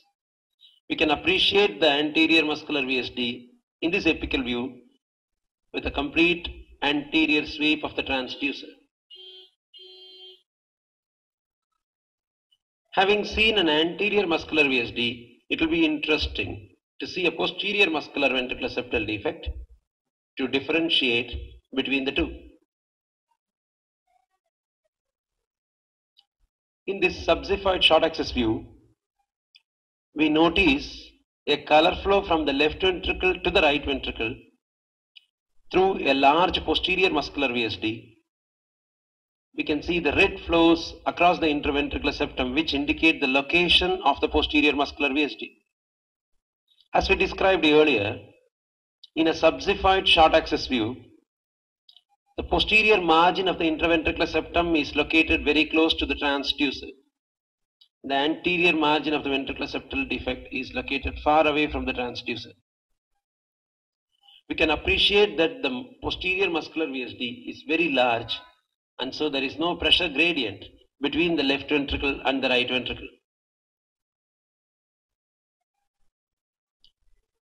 In the parasternal short axis view, we identify the posterior muscular VSD. In this view, the posterior margin of the interventricular septum is farther away from the transducer. The anterior margin of the interventricular septum is closer to the transducer. We notice that there is a lot of dynamic change in the size of the ventricular septal defect in systole and diastole. The size of the ventricular septal defect becomes much smaller in systole and widens out in diastole. When we are measuring these defects, we should freeze the frame in the end of diastole and try to get the largest diameter.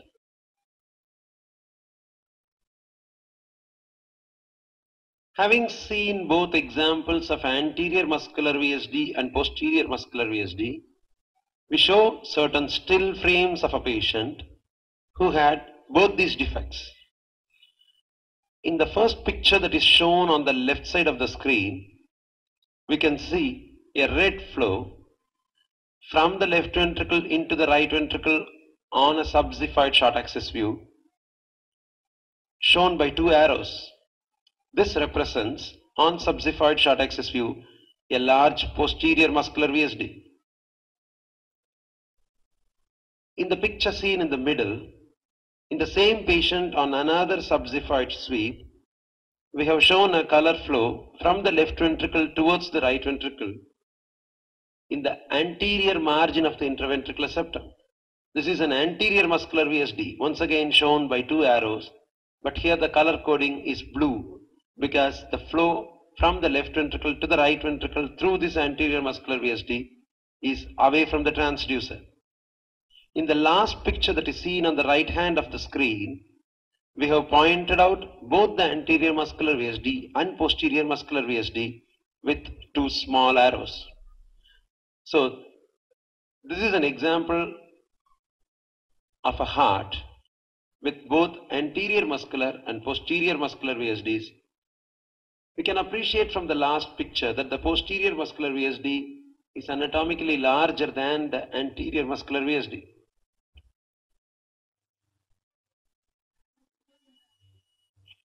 On a 3D unfast volume rendered view, we now visualize the entire interventricular septum from the right ventricular perspective. We can notice that the whole of the septum is like a triangle. The tricuspid valve leaflets are seen, and the region adjacent to the septal tricuspid leaflet forms the inlet ventricular septum. We can appreciate the entire trabecular muscular septum and the outlet septum on the top. There are two arrows that point to the anterior muscular and the posterior muscular VSD, which has been shown in the previous still frames.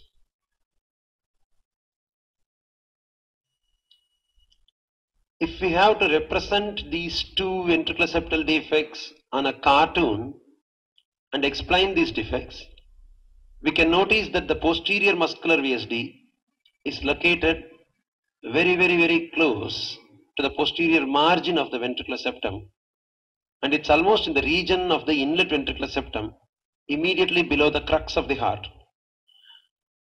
The crux of the heart is the region where the septal tricuspid leaflet's posterior margin almost blends with the posterior ends of the mitral annulus. It's the most posterior portion of the heart. We can notice that the anterior muscular VSD is located immediately below the horizontal band of the trabeculoseptomarginalis. The anterior muscular VSD is located almost on the anterior interventricular groove.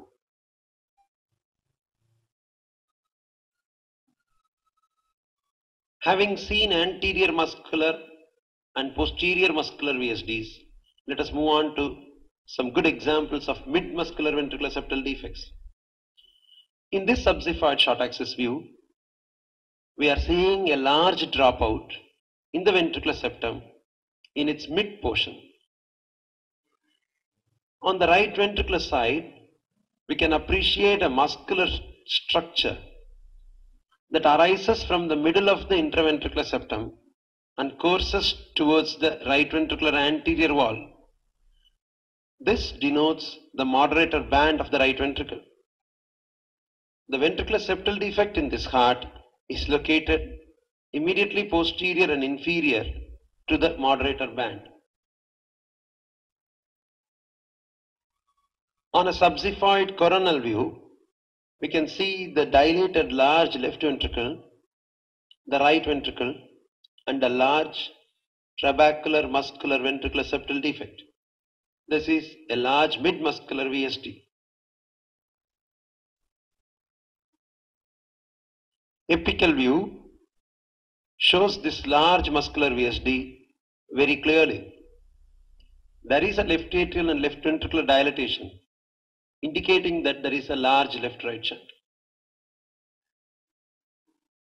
On a parasternal short axis view, we see the interventricular septum and a large mid-muscular ventricular septal defect. The horizontal band of structure that arises from the right ventricular portion of the interventricular septum and coursing towards the right ventricle anterior free wall is called as the moderator band. This large mid-muscular VSD is located posterior and inferior to the moderator band attachment. On a 3D en-face view, we can see the entire right ventricular septal surface. The whole of the ventricular septal defect is shown. This large mid-muscular VSD is located posterior and inferior to the attachments of the moderator band, and we can appreciate its relation to the inlet septum, aortic valve, outlet septum very clearly on this 3D en-face view.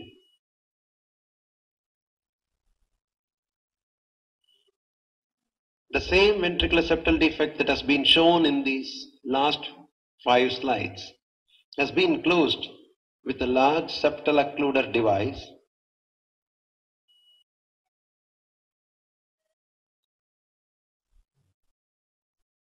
A 3D volume rendering of the right ventricular septal surface shows the anatomic location of the ventricular septal defect occluder device, totally occluding that large muscular ventricular septal defect. Another example of ventricular septal defect in the trabecular muscular septum is shown in this subxiphoid short axis view.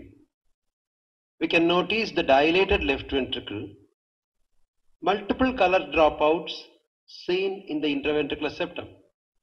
There are at least 4 different regions where there is a color flow from the left ventricle into the right ventricle. This is an example of multiple muscular ventricular septal defect.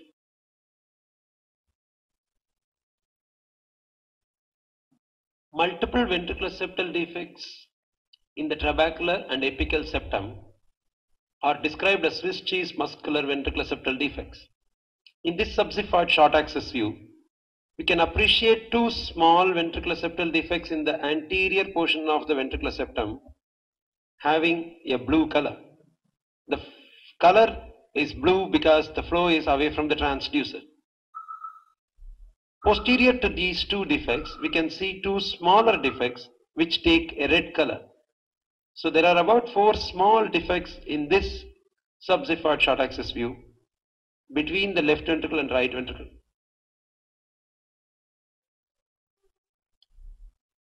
On the apical view, we can see multiple color dropouts in the ventricular septum. There is flow from the left ventricle towards the right ventricle, and there are multiple color jets.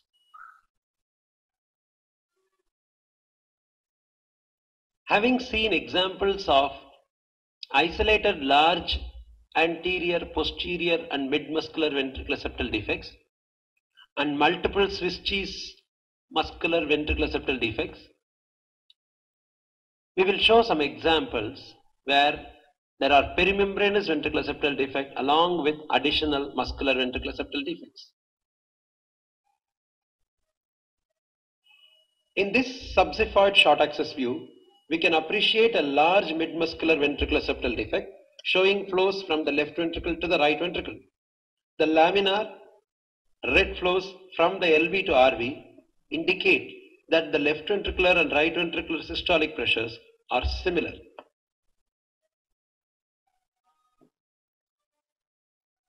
On a subxifoid coronal view, we can appreciate a large perimembranous ventricular septal defect located immediately beneath the aortic valve.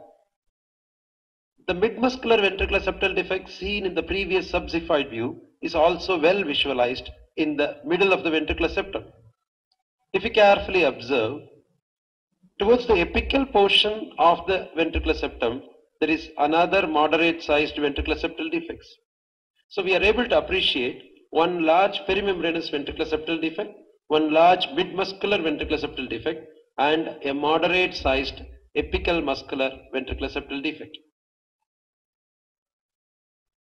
When we do a color Doppler interrogation on the same subxifoid coronal view, we are able to appreciate the color flows across the perimembranous ventricular septal defect on the left hand of the screen, the mid-muscular large ventricular septal defect in the middle of the screen, and on the right side of the screen we can appreciate a small color flow from the left ventricle into the right ventricle through the apical second moderate sized muscular ventricular septal defect.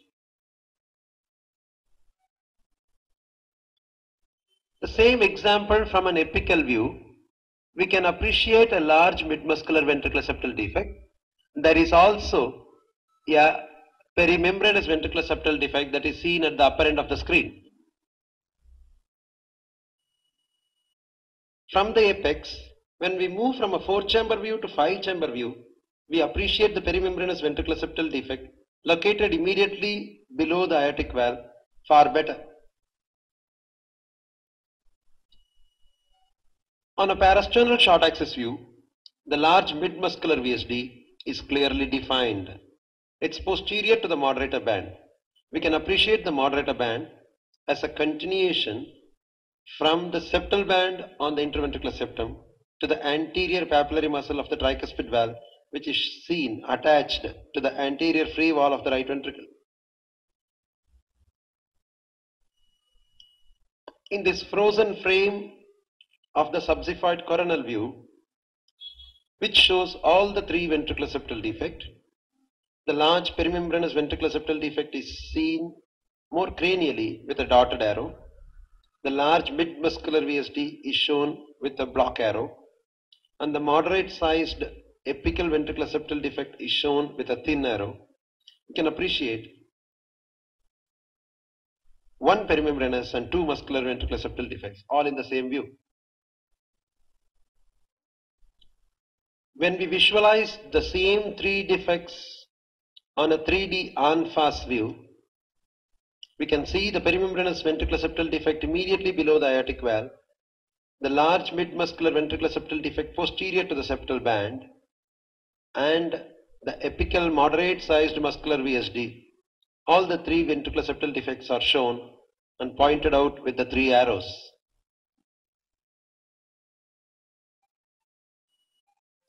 The frozen frame from the 3D en face view of the same example shows the perimembranous ventricular septal defect shown by a dotted arrow, the mid-muscular ventricular septal defect shown by a block arrow, and the apical moderate-sized muscular VSD shown by a thin arrow. An adjacent cartoon is a reproduction of the same 3D en face view to give a better perspective. Some muscular ventricular septal defects can be very small. There is a very high possibility of spontaneous closure in these smaller muscular ventricular septal defects. We can appreciate in this apical view a small mid-muscular ventricular septal defect. On a subxiphoid short axis view, we can appreciate the same small mid-muscular ventricular septal defect coursing across from the left ventricle into the right ventricle.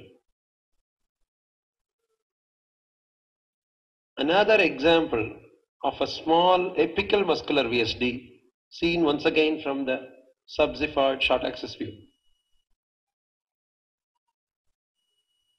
This apical muscular VSD has been shown on the apical four-chamber view.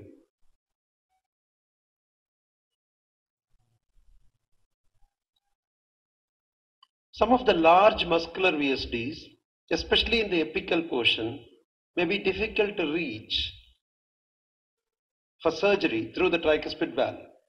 In these patients, it is common to resort to perventricular device closure of apical muscular ventricular septal defects. This is a transesophageal echocardiogram four-chamber view of a large apical muscular ventricular septal defect. We can notice the interventricular septum is intact in the basal and mid-trabecular septum. However, in the apical trabecular septum, there is a large ventricular septal defect. Perventricular device closures are done after sternotomy, opening the pericardial cavity and then directly having an access to the ventricular septal defect through the right ventricular anterior free wall. Before passing the needle from the right ventricular anterior free wall into the ventricular septal defect, we can do an epicardial echocardiogram.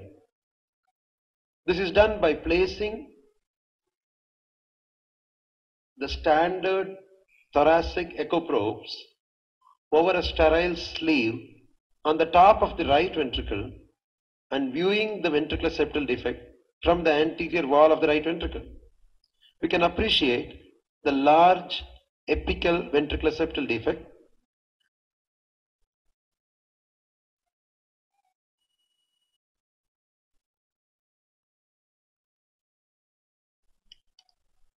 during the procedure of perventricular ventricular septal defect closure. A needle is passed on the anterior wall of the right ventricle. A guide wire is advanced through the ventricular septal defect into the left ventricle, and a predetermined length of the introducer sheath is advanced through the guide wire into the ventricular septal defect so that the tip of the introducer sheath reaches the left ventricle.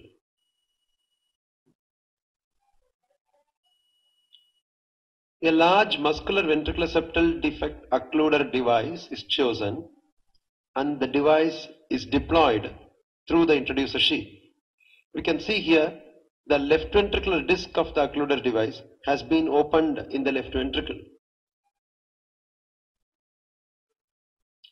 The entire ventricular septal occluder device has been deployed successfully, and we can appreciate the LV disc and the RV disc in perfect position in relation to the plane of the interventricular septum.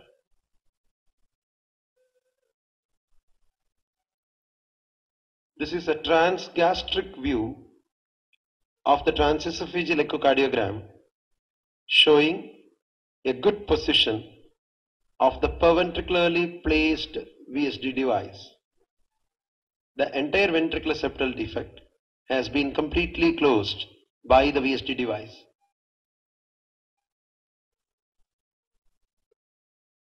We so far have seen extensive examples of perimembranous ventricular septal defects followed by outlet ventricular septal defects, then moved on to inlet ventricular septal defects and different types of muscular ventricular septal defects. Let us now deal with some of the rarer types of ventricular septal defect. A gerboed ventricular septal defect is a defect in the portion of pars atrioventricularis of the membranous septum. We had described earlier that the membranous septum has got two components, the pars atrioventricularis and the pars intraventricularis. In other words, the membranous septum has got two divisions, one separating the right atrium from the left ventricle, which is called as the atrioventricular septum, and the lower portion is called as the intraventricular portion of the membranous ventricular septum. If there is an anatomic defect in the atrioventricular portion of the septum, there will be a defect which will communicate from the left ventricle directly into the right atrium. This is called the direct gerboed defect. Here the flow will be from left ventricle to the right atrium. As there is a lot of pressure difference between the left ventricle and right atrium in systole, the shunt across this ventricular septal defect is called as obligatory shunt, which means irrespective of the pulmonary vascular resistance, the shunt in systole will be from the left ventricle into the right atrium. In all the types of ventricular septal defects, the flow from the left ventricle to right ventricle is dependent on the pulmonary vascular resistance. So if the pulmonary vascular resistance becomes higher than the systemic vascular resistance, the flow will be from the right ventricle to the left ventricle. So the direction of blood flow in a ventricular septal defect is conventionally called a dependent shunt, which means it is dependent on the ratio between the systemic and pulmonary vascular resistance. However, in a gerboed ventricular septal defect, since the flow is from the left ventricle to the right atrium, a very high pressure chamber in systole, that is the left ventricle, to a low pressure chamber in systole, that is the right atrium, the shunt is obligatory and it is not dependent.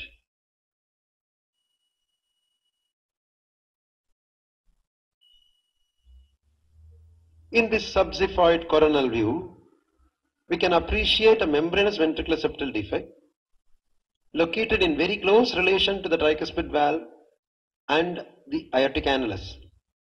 However, if you see the color flows, the flow originates from the left ventricle and enters the right atrium. There is no color filling in the right ventricle at all. So the flow across this ventricular septal defect is entirely from the left ventricle into the right atrium. This is called direct gerboed type of ventricular septal defect. The same ventricular septal defect is now shown in a modified apical view. We can appreciate the flow from the most superior portion of the left ventricle, immediately below the aortic valve leaflets, directly going into the right atrium. There is no filling of the right ventricle at all. These direct gerboed defects, where there is a defect in the pars atrioventricularis of the membranous septum, or in other words, the atrioventricular septum, is very, very rare. These types of ventricular septal defects are very rarely seen in clinical practice. The same gerboed defect is now shown on a parasternal short axis view. The region of the atrioventricular portion of the membranous septum has been magnified in this view. We can see the left ventricular outflow tract with the aortic valve leaflets.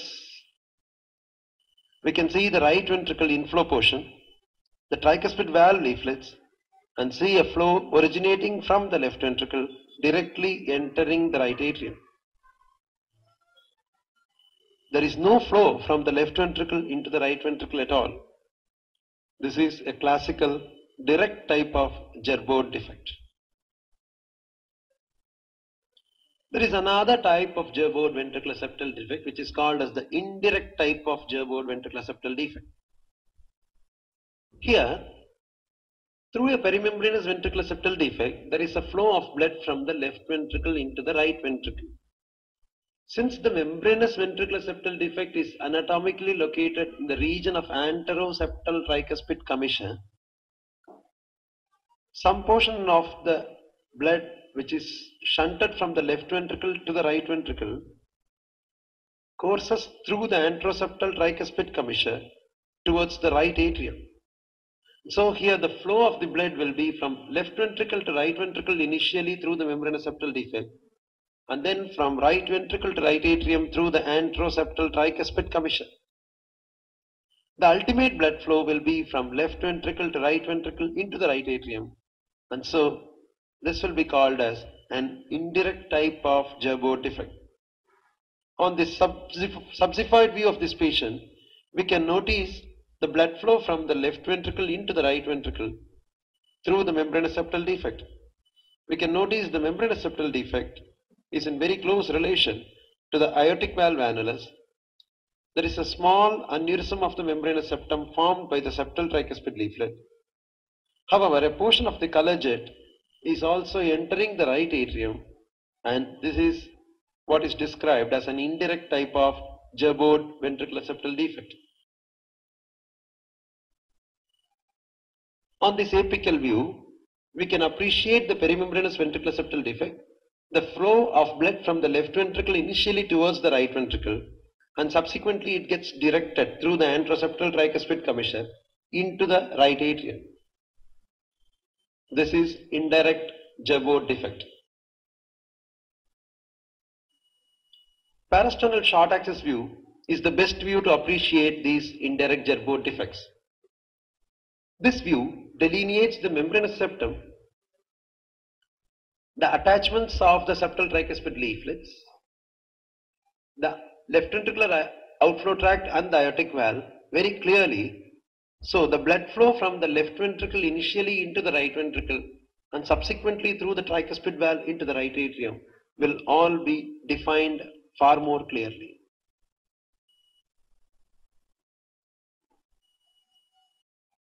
In this modified parasternal short axis view, we can appreciate a restrictive membranous ventricular septal defect with an initial flow of the blood from the left ventricle into the right ventricle.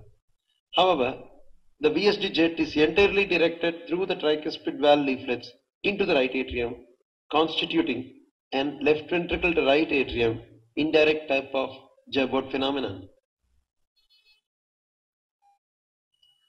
When we magnify the region of the membranous septum on a parasternal short axis view, we appreciate the flow of the blood from the left ventricle initially to the right ventricle and then getting directed through the tricuspid valve leaflets into the right atrium, contributing for this indirect Gerbeaud phenomenon.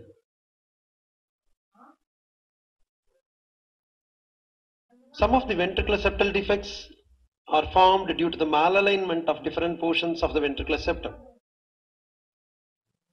When large ventricular septal defects in the region of membranous septum are associated with varying degrees of malalignment between the infundibular septum and the trabecular septum, the aortic valve will appear to override these defects.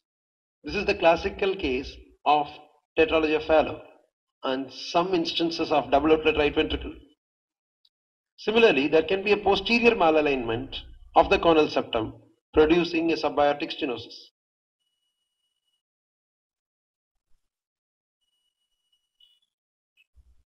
This parasternal long axis view shows a large membranous ventricular septal defect. At the superior end of the ventricular septal defect, the small conal septum is anteriorly deviated. This results in a malalignment between the trabecular septum seen below and the conal septum seen above.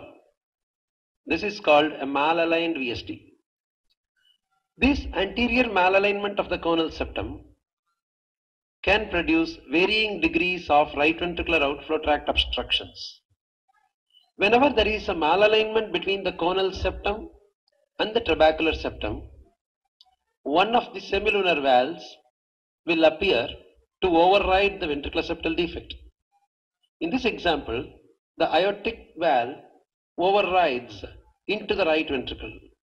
This will be described as around 30% aortic override. That means 30% of the aortic annulus is committed to the right ventricle and the remaining 70% is committed to the left ventricle. You can notice that there is an anatomic fibrous continuity between the aortic annulus and the mitral annulus, seen in the region of the attachments of the anterior mitral leaflet. This attachment of the anterior mitral leaflet's basal portion to the aortic annulus is called as aortomitral fibrous continuity.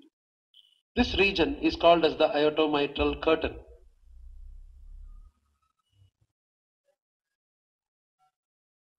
We can notice in this color Doppler on parasternal long axis view the flow of the blood from the left ventricle into the right ventricle.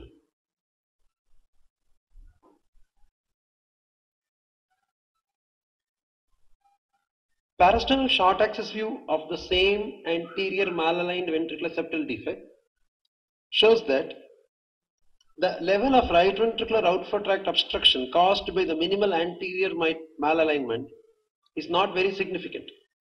So there is no right ventricular outflow tract obstruction caused by this minimal anterior deviation of the conal septum. We can appreciate the normal sized infundibulum and a good moving pulmonary valve. However, if the anterior malalignment of the conal septum is far more significant, it will narrow the right ventricular outflow tract and narrow the region of the infundibulum. This will result in severe infundibular stenosis, as in the case of tetralogy of Fallot.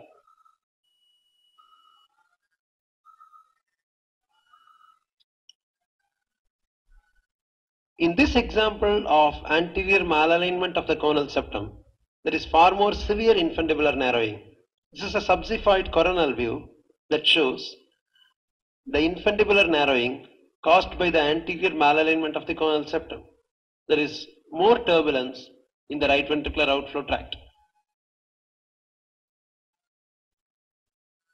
On a subxifoid short axis view, we can appreciate that there is more significant anterior malalignment of the conal septum and more turbulence in the right ventricular outflow tract caused by increasing degrees of malalignment and increasing anterior deviations of the conal septum. Let us move on to the hemodynamic assessment of ventricular septal defects on echocardiogram. If you notice a left atrial and left ventricular dilatation, that is an indicator of a large shunt from the left ventricle into the right ventricle. The shunt through the ventricular septal defect will go through the pulmonary artery and return through the pulmonary vein and cause a volume overload of the left atrium and left ventricle. However, before deciding that the left atrial and left ventricular dilatation are caused by the shunt through the ventricular septal defect, we should exclude other reasons for left atrial and left ventricular enlargement. Some of the common causes are associated mitral valve regurgitation, an associated large aortopulmonary window, or a large patent ductus arteriosus. If these conditions are excluded, the presence of left atrial and left ventricular dilatation is a direct evidence of large shunt through the ventricular septal defect. On color flow Doppler, we can also see the shunting pattern, whether it is left to right or right to left. The interventricular gradient recorded by either a spectral Doppler or a continuous wave Doppler will be an indicator of the right ventricular systolic pressure. If the right ventricular systolic pressure is almost similar to the left ventricular systolic pressure, the interventricular gradient will be less than 10. The pulmonary hypertension in ventricular septal defect can be hyperkinetic pulmonary hypertension in large ventricular septal defects due to large left-right shunt, or in later stages be a fixed pulmonary hypertension where the pulmonary vascular resistance is elevated and the flow across the ventricular septal defect is bidirectional. We can also see the effect of additional lesions like atrial septal defect, patent ductus arteriosus, coarctation and mitral regurgitation.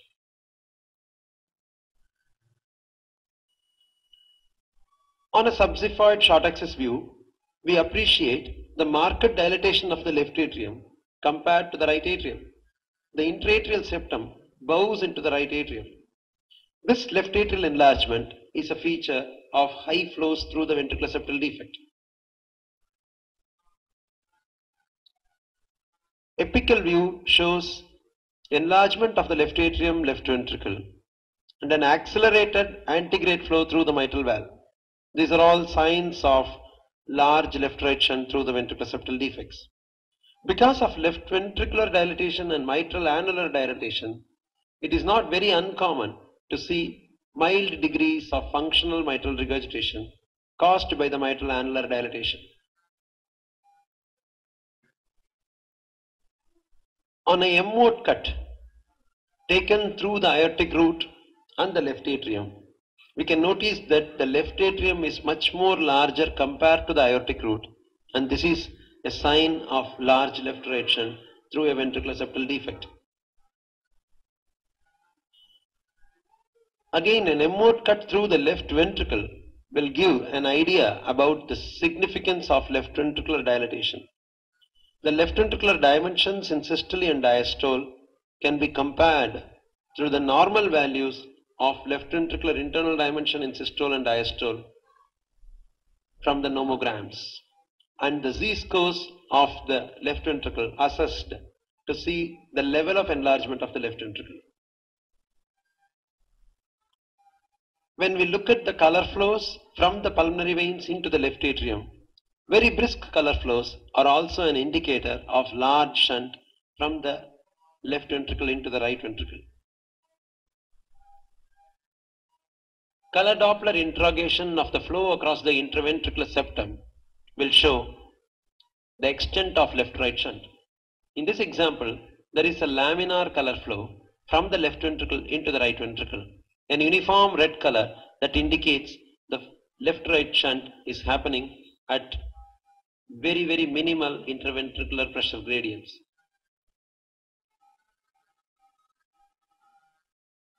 In this subxiphoid coronal view, we can notice the color flows from the left ventricle to the right ventricle. We can notice that there are phases during which there is a right to left shunt also, which is shown by a blue color. The color flows are not as brisk as the previous example. These are indicators that the pulmonary vascular resistance is higher in these patients. This phenomenon will be called as Eisen-Mengerization of a ventricular septal defect. On a spectral Doppler or a continuous wave Doppler, if we get an interventricular gradient, it will give an indication about the relative differences between the right ventricular and left ventricular systolic pressures. When the interventricular gradient exceeds 4 meters per second or exceeds 64 millimeters of mercury, these are indicators that the pulmonary artery pressures will be near normal. However, if we get a very high gradient across a perimembranous ventricular septal defect, we should look for causes of left ventricular outflow tract obstructions like coarctation. In this example, we are seeing an interventricular gradient of 171 millimeters of mercury, which is not a physiological value of difference between the left ventricle and the right ventricle, and so we should try to exclude a coarctation. We would like to reiterate that in some of the subpulmonary ventricular septal defects, since the defect is located very anteriorly and the VSD jet is directly in line with the transducer when we place it on a parasternal view. In subpulmonary VSDs, there may be an overestimation of the interventricular gradients, and values can be seen like 140 to 160 millimeters of mercury even in the absence of coarctation.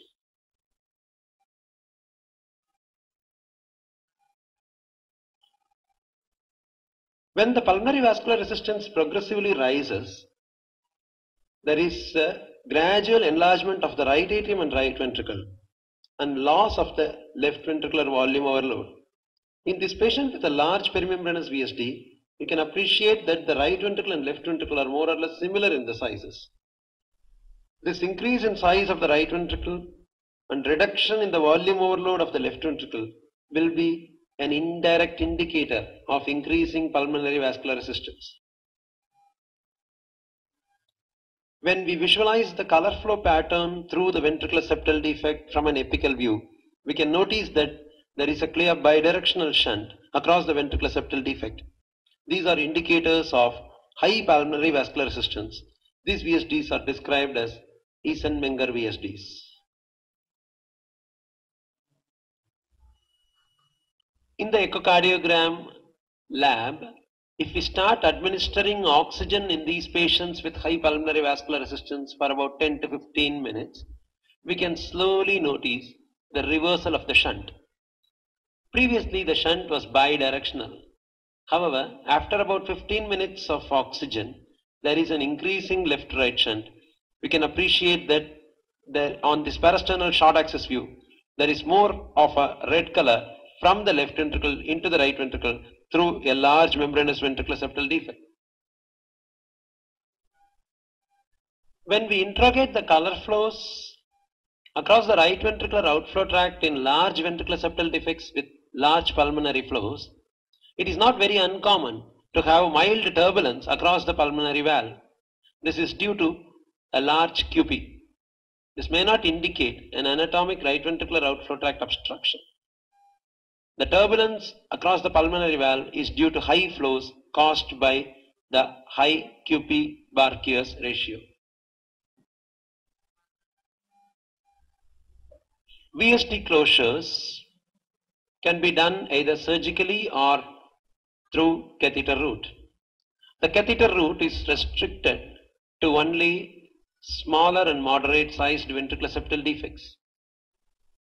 Large ventricular septal defects present in early infancy and so often require surgical closure.